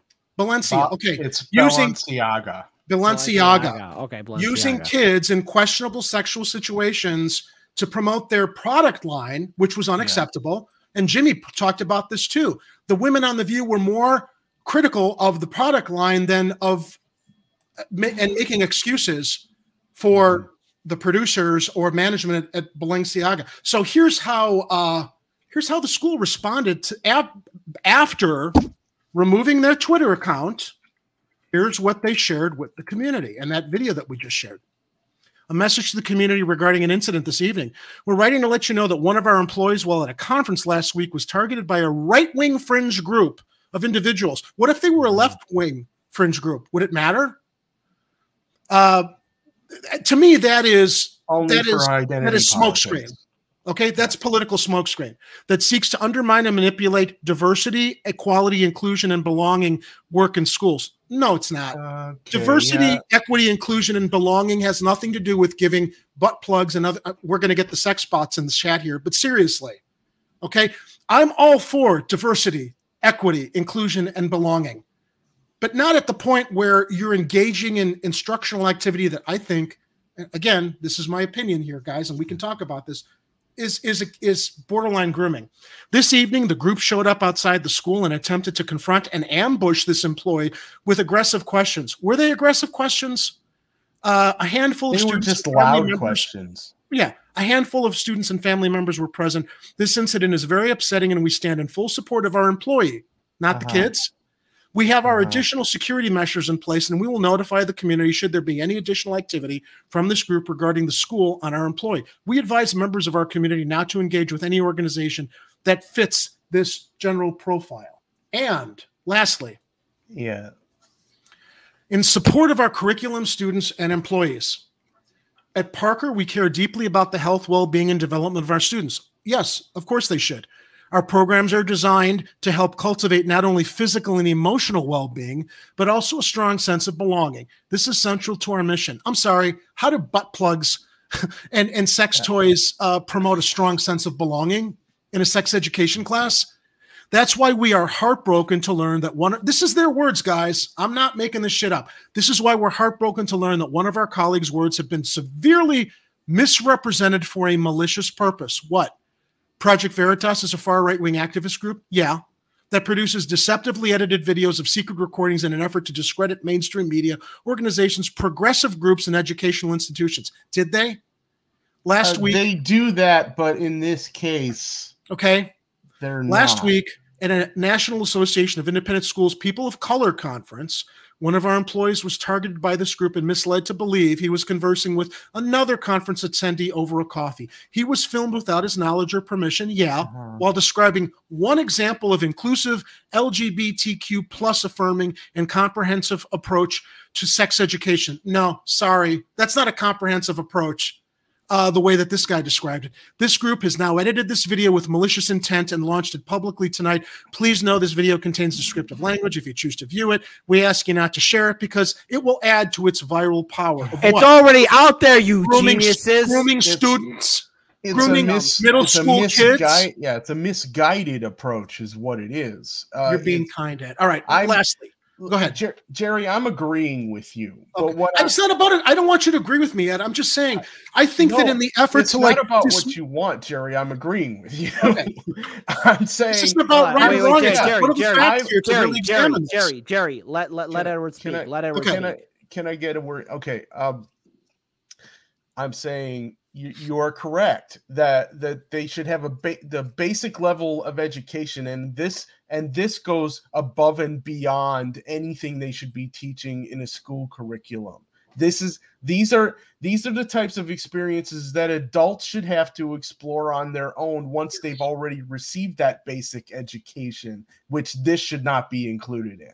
And the school is excusing it. Thank you. I agree with you. My concern here, let's go beyond the secret video. Let's go beyond the politics. The school is making excuses for the teacher instead of being concerned about how this actually impacts the well-being of the middle school students. I don't have kids, guys, but I do have 7 nephews and a niece of varying ages from 7 through 21. I'm not as worried about the older ones. They're off to college now. The younger ones, I saw a video that was produced in one of my younger nephews' middle school. They do a video newscast, and I was kind of like shocked, honestly, that he is 9-10 years old, and they have an LGBTQ plus pride club in middle school. And I'm like, how does that belong? Yeah, we want to teach inclusion. We want to teach acceptance. To have a club in a school for 8 and 7-year-old or 8 to 10-year-olds, how is that not potentially fostering acceptance that could confuse kids? Whether they have figured out their identities or not, guys. I'm not anti it. But me even I think that's a different issue. I think that's like a I'm different. critic. I think that is a different issue. I think that's a different issue, Jerry. Oh, it's a different issue from this, but I'm saying from my perception, it seems that this is a major agenda and programming now in schools. And this example at this school at Parker takes it to the absolute extreme. I'm accepting of what happened in my nephew's high school to a degree. My sister and her husband can handle that. It's none of my business. But to me, this is the extreme that it seems to open the doors to, guys. And it concerns me, especially in context with other stories we've reported on of gross abuses, sexual abuses in public schools committed by heterosexual teachers. Okay, so looking at this letter, reading its full entirety, we have it up here. I'm going to bring up my original point. Obviously, the individual who is running that program has access to a lot of resources and money. Hands-off approach. Didn't need to inform the trustees, parents, etc. Let's look at the bigger picture. To the people who go to Francis Parker, people have kids who go there. I think it's fair enough for a community and for the trustees to start opening the books and start wondering what else of abuses of power is happening there. Because let's say just for a point of order, there is no abuse. No one's being hurt in that one thing that was brought up by Project Veritas. What else is being overlooked? What else of abuses of power are we not seeing? What other crimes are not being addressed? What other, shenanigans are taking place there? Because Francis Parker, it's up there on the north side. It's a very nice, affluent, safe area of Chicago. Okay. Yes, Fox News, there are safe areas in Chicago. Francis Parker is up there. And behind that facade, a lot of dark things can go unnoticed everywhere. That's the scary thing. Yeah, I know everywhere. But see, Francis Parker is one of these, again, very affluent area. I think it's time for people to start checking underneath the rocks, crevices, and everywhere else about how that entire school is being run top to bottom. I just think it's, you can agree with me or not, I think it's predatory. I'm not saying that this teacher engaged in any questionable behavior beyond what I think is completely inappropriate, passing that stuff around and talking so brazenly about it, like it, you know, there's no potential downside to exposing young kids to stuff that they might not really understand, especially as it relates to their sexuality. Yeah. But you know, when we hear, as you mentioned, Kit, all these dark stories, nobody had any inkling to what kind of crap was happening with Jeffrey Epstein or other organizations that literally, it's like under light of day now, think that this stuff is okay. And I question if there's a grooming aspect to it, which is really, really frightening. And it's an uncle and it's anybody's kids. Open up the books. Open up the books of how Francis Parker is being run. It's time for the parents and the board of trustees to start looking how Francis Parker is being run. Okay, let this be the straw that breaks the camel's back. If you're a parent, your kid's going to Francis Parker. If you're part of the board of trustees, if you're a donor to Francis Parker, and yes, this is a very rich school. It's in a very affluent area, but the fact that there's been this big hands-off approach, I have to wonder what else is being ignored. I'm going to repeat myself again. What else is being ignored? What else is being covered up? What else of abuses of power are we not seeing here? Because there's probably a bigger picture of how the entire infrastructure of Francis Parker is being run. And if people decide to start, I don't know, checking out how the entire system is run, there's going to be a lot of red flags raised. And I think it's long overdue that some accountability is taking place. Okay. So it's time for people to start doing their jobs and start seeing how Francis Parker is being run. Simple as that. And this isn't being anti-anything. Yes. Hold on. This isn't being anti-anything. This is now, okay. I'm not a parent, but to the parents there, they have a right now to start asking, how is this school being run? You're taking $40,000 from me so that my kid can go to this very elite school. And Francis Parker is an elite school. Time to start checking how things are run. If there's been a hands-off approach, how long has there been a hands-off approach? This isn't anti-anything. It's because this is for the safety and well-being of all these kids. Make it happen. Yeah, if anybody takes... Oh, go ahead. I'm seeing... I don't know. I just kind of see that there's in certain perspectives where your default is to be non-judgmental. It seems like sometimes there's a lack of judgment, if you get my meaning.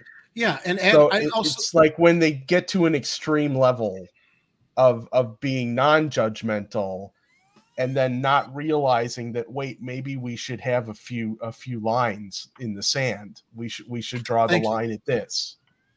That's what I'm seeing. Anybody who thinks my commentary or analysis or interest in this story has anything to do with judging LGBTQ plus lifestyle, you're out of your mind. I'm not judging it. I could care less. I know some people in my life. I have no judgments over lifestyle choices or affirmations regarding their truth. And that's why I brought up the story. It's like we cannot ignore, though, in supporting inclusion and acceptance of that particular, if you want to, however you want to define it as a lifestyle. When it comes to like middle school kids here, there's a severe lack of judgment in embracing the inclusion and how it could potentially damage or open up a Pandora's box of maybe unintentionally grooming children. Mm-hmm. That's my concern. And look, the thing is, another question I have is, how long has that program been run for? How long has the school known about it? Did parents know about it? Because there has to be bounds of reason here, okay? This isn't being and again, it's not being anti-anything, This is just, again, asking a serious question. How long has this been going on with nobody knowing how things are running at Francis Parker? Okay. And obviously, another red flag for me is the fact that Francis Parker, a very elite school in Chicago, decided to delete its Twitter account. That's the You don't do that. That's right. Especially in the midst of a scandal. Because what that says to me then guilty is that either one, you have people here who have no idea how to run social media, or number two, like what Jerry says, guilty, or three, perhaps maybe somebody found out something like, oh my God, there's no way we can answer all these questions because it's going to blow up. So Francis Parker deleting his Twitter account, not good. That's not good. You remember the Kryptonian Council in the first Superman with Christopher Reeve, guys? Guilty. Guilty. Oh yeah. When they sent Zod and his followers into the Phantom Zone. Who committed crimes against children.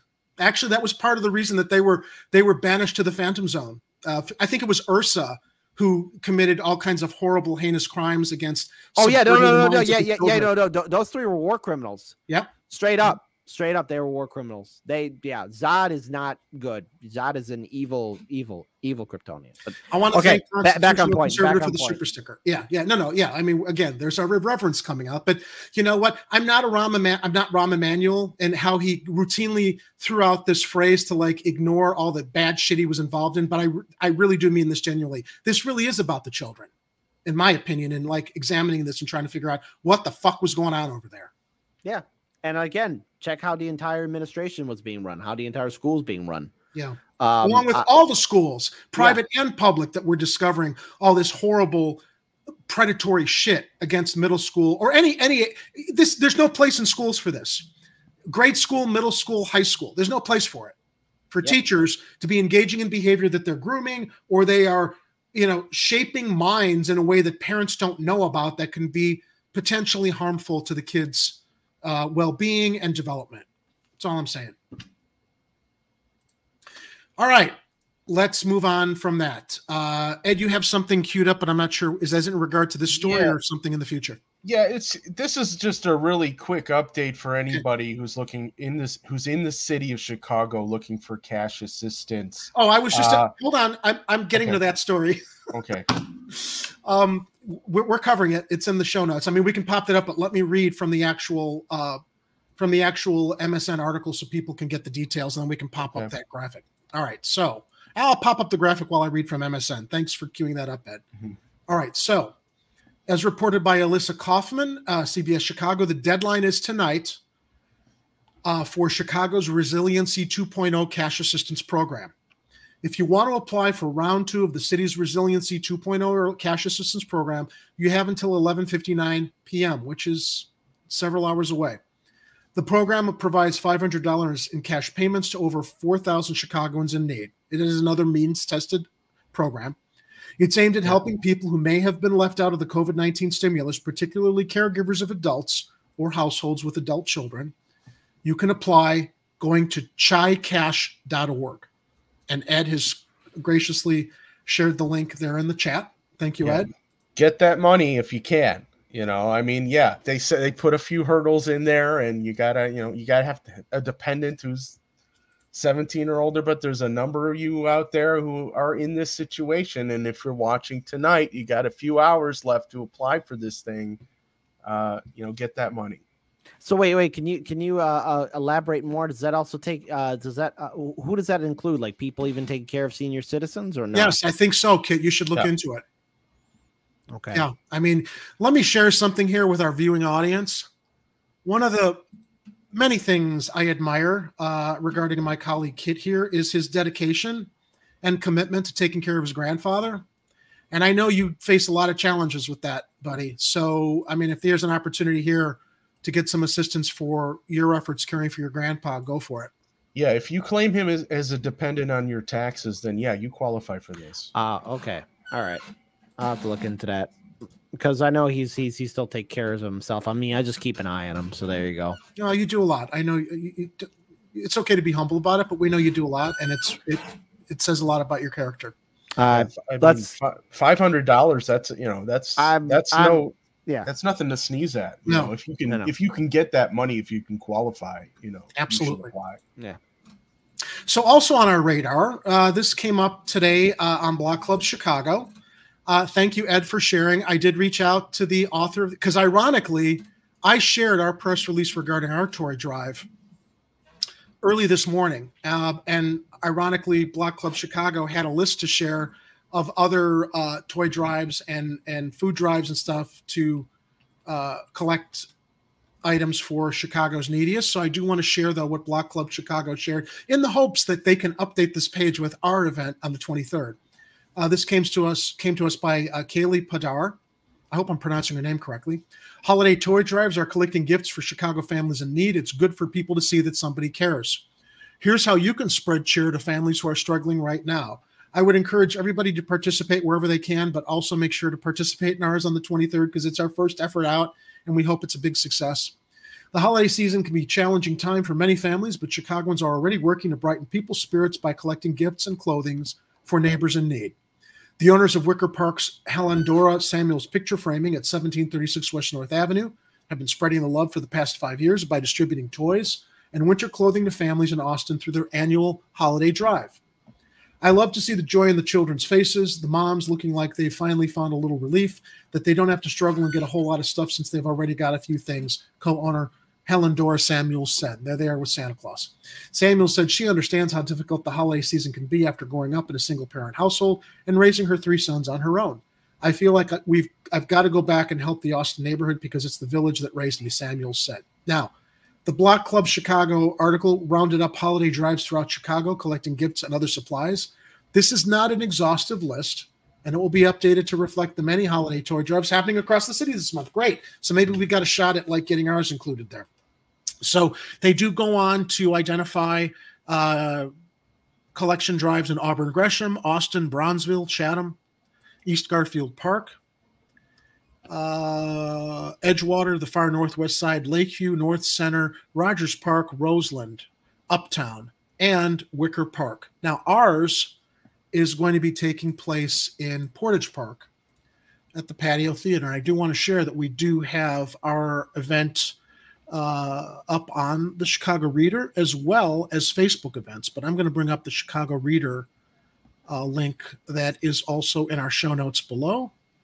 So hopefully everybody can mark their calendars. And by the way, you are going to get in for free. There is no admission now for anybody that brings a shelf-stable canned food donation or a new and unwrapped toy. Gets you admission to watch my film, Solstice, along with Home Alone on a double bill. So here's our event as listed at the Reader. And it is now identified as free. So let me zoom that in. Will it open up? Please help out if you can, folks. Yeah, help us help others. That's the whole point of the night. Kit's going to be there as the MC for the show. We're going to have a sing-along ahead of time at the Patio Theater. It's going to be a lot of fun.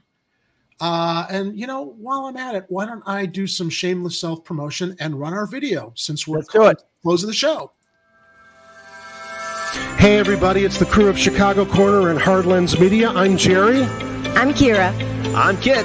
And Ed. Be sure to join your crew at Chicago Corner and Hardlands Media for our first annual food and toy drive at Patio Theater. That's 6008 Irving Park Road on December 23rd, starting at 5:30 p.m. Folks, this is a big event. It's our first time ever food and toy drive. We will be collecting shelf-stable canned food and new unwrapped toys to pass along to the Greater Chicago Food Depository and the Chai Gives Back Chicagoland Toy Drive. This is a chance to do good for the people living here in the city of Chicago. Plus, it's the holiday spirit, so if you don't got it, get it. And if you don't get it, go figure it out. We begin our live stream here in the lobby at 5:30 p.m.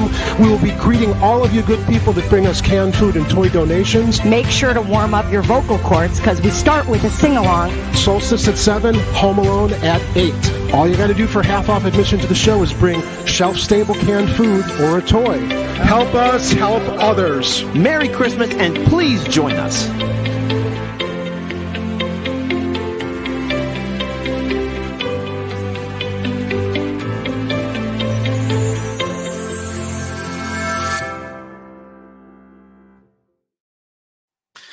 So there's our Facebook event page. We got 3 guests signed up.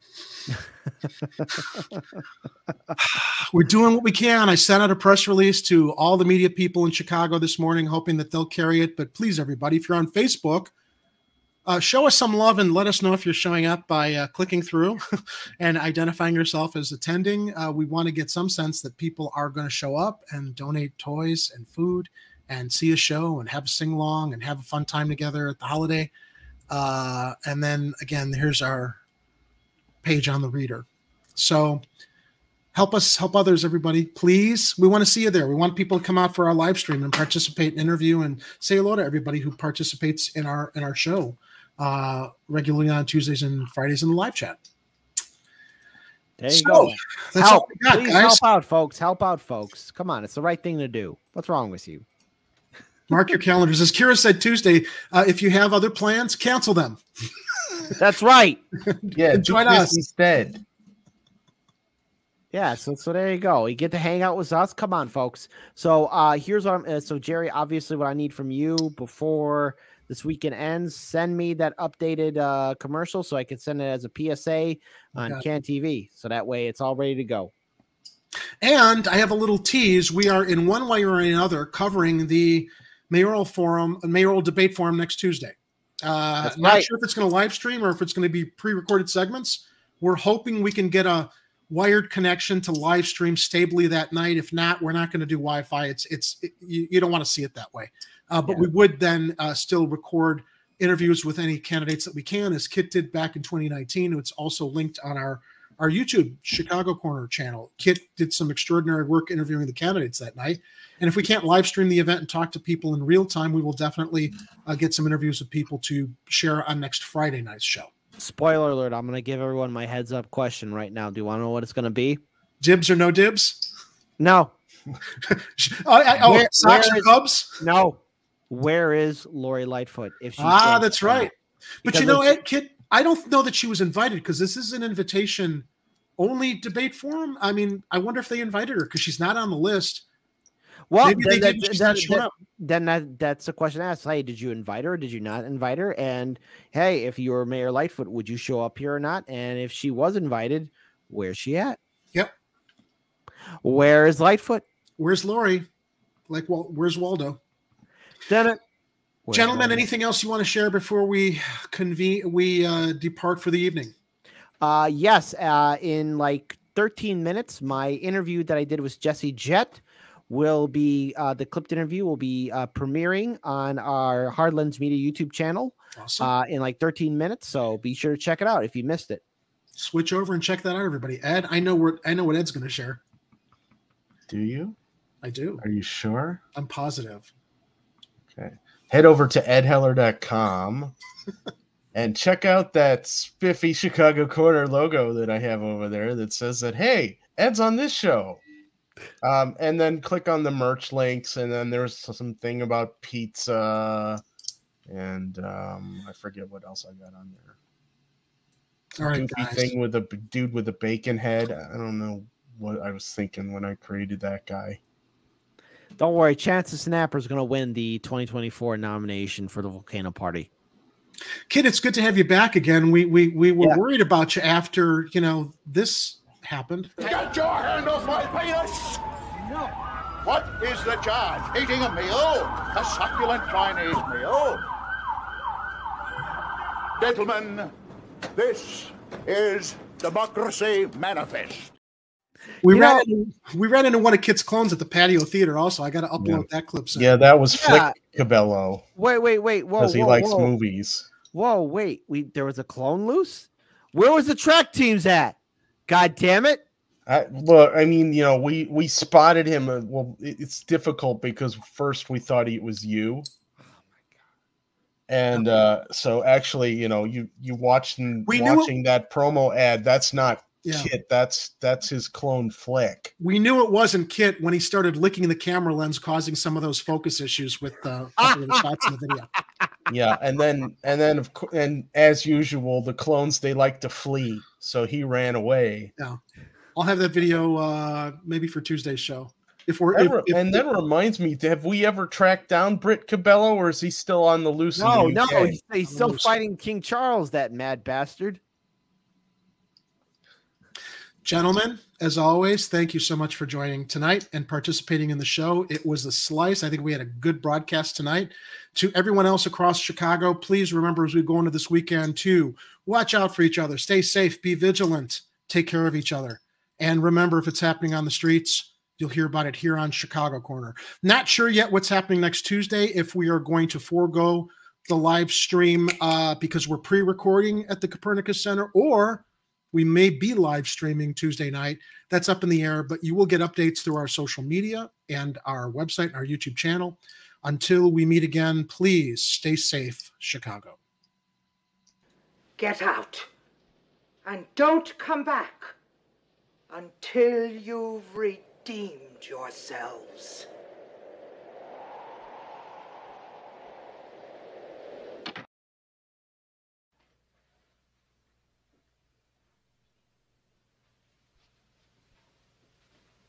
You're still here? It's over. Go home.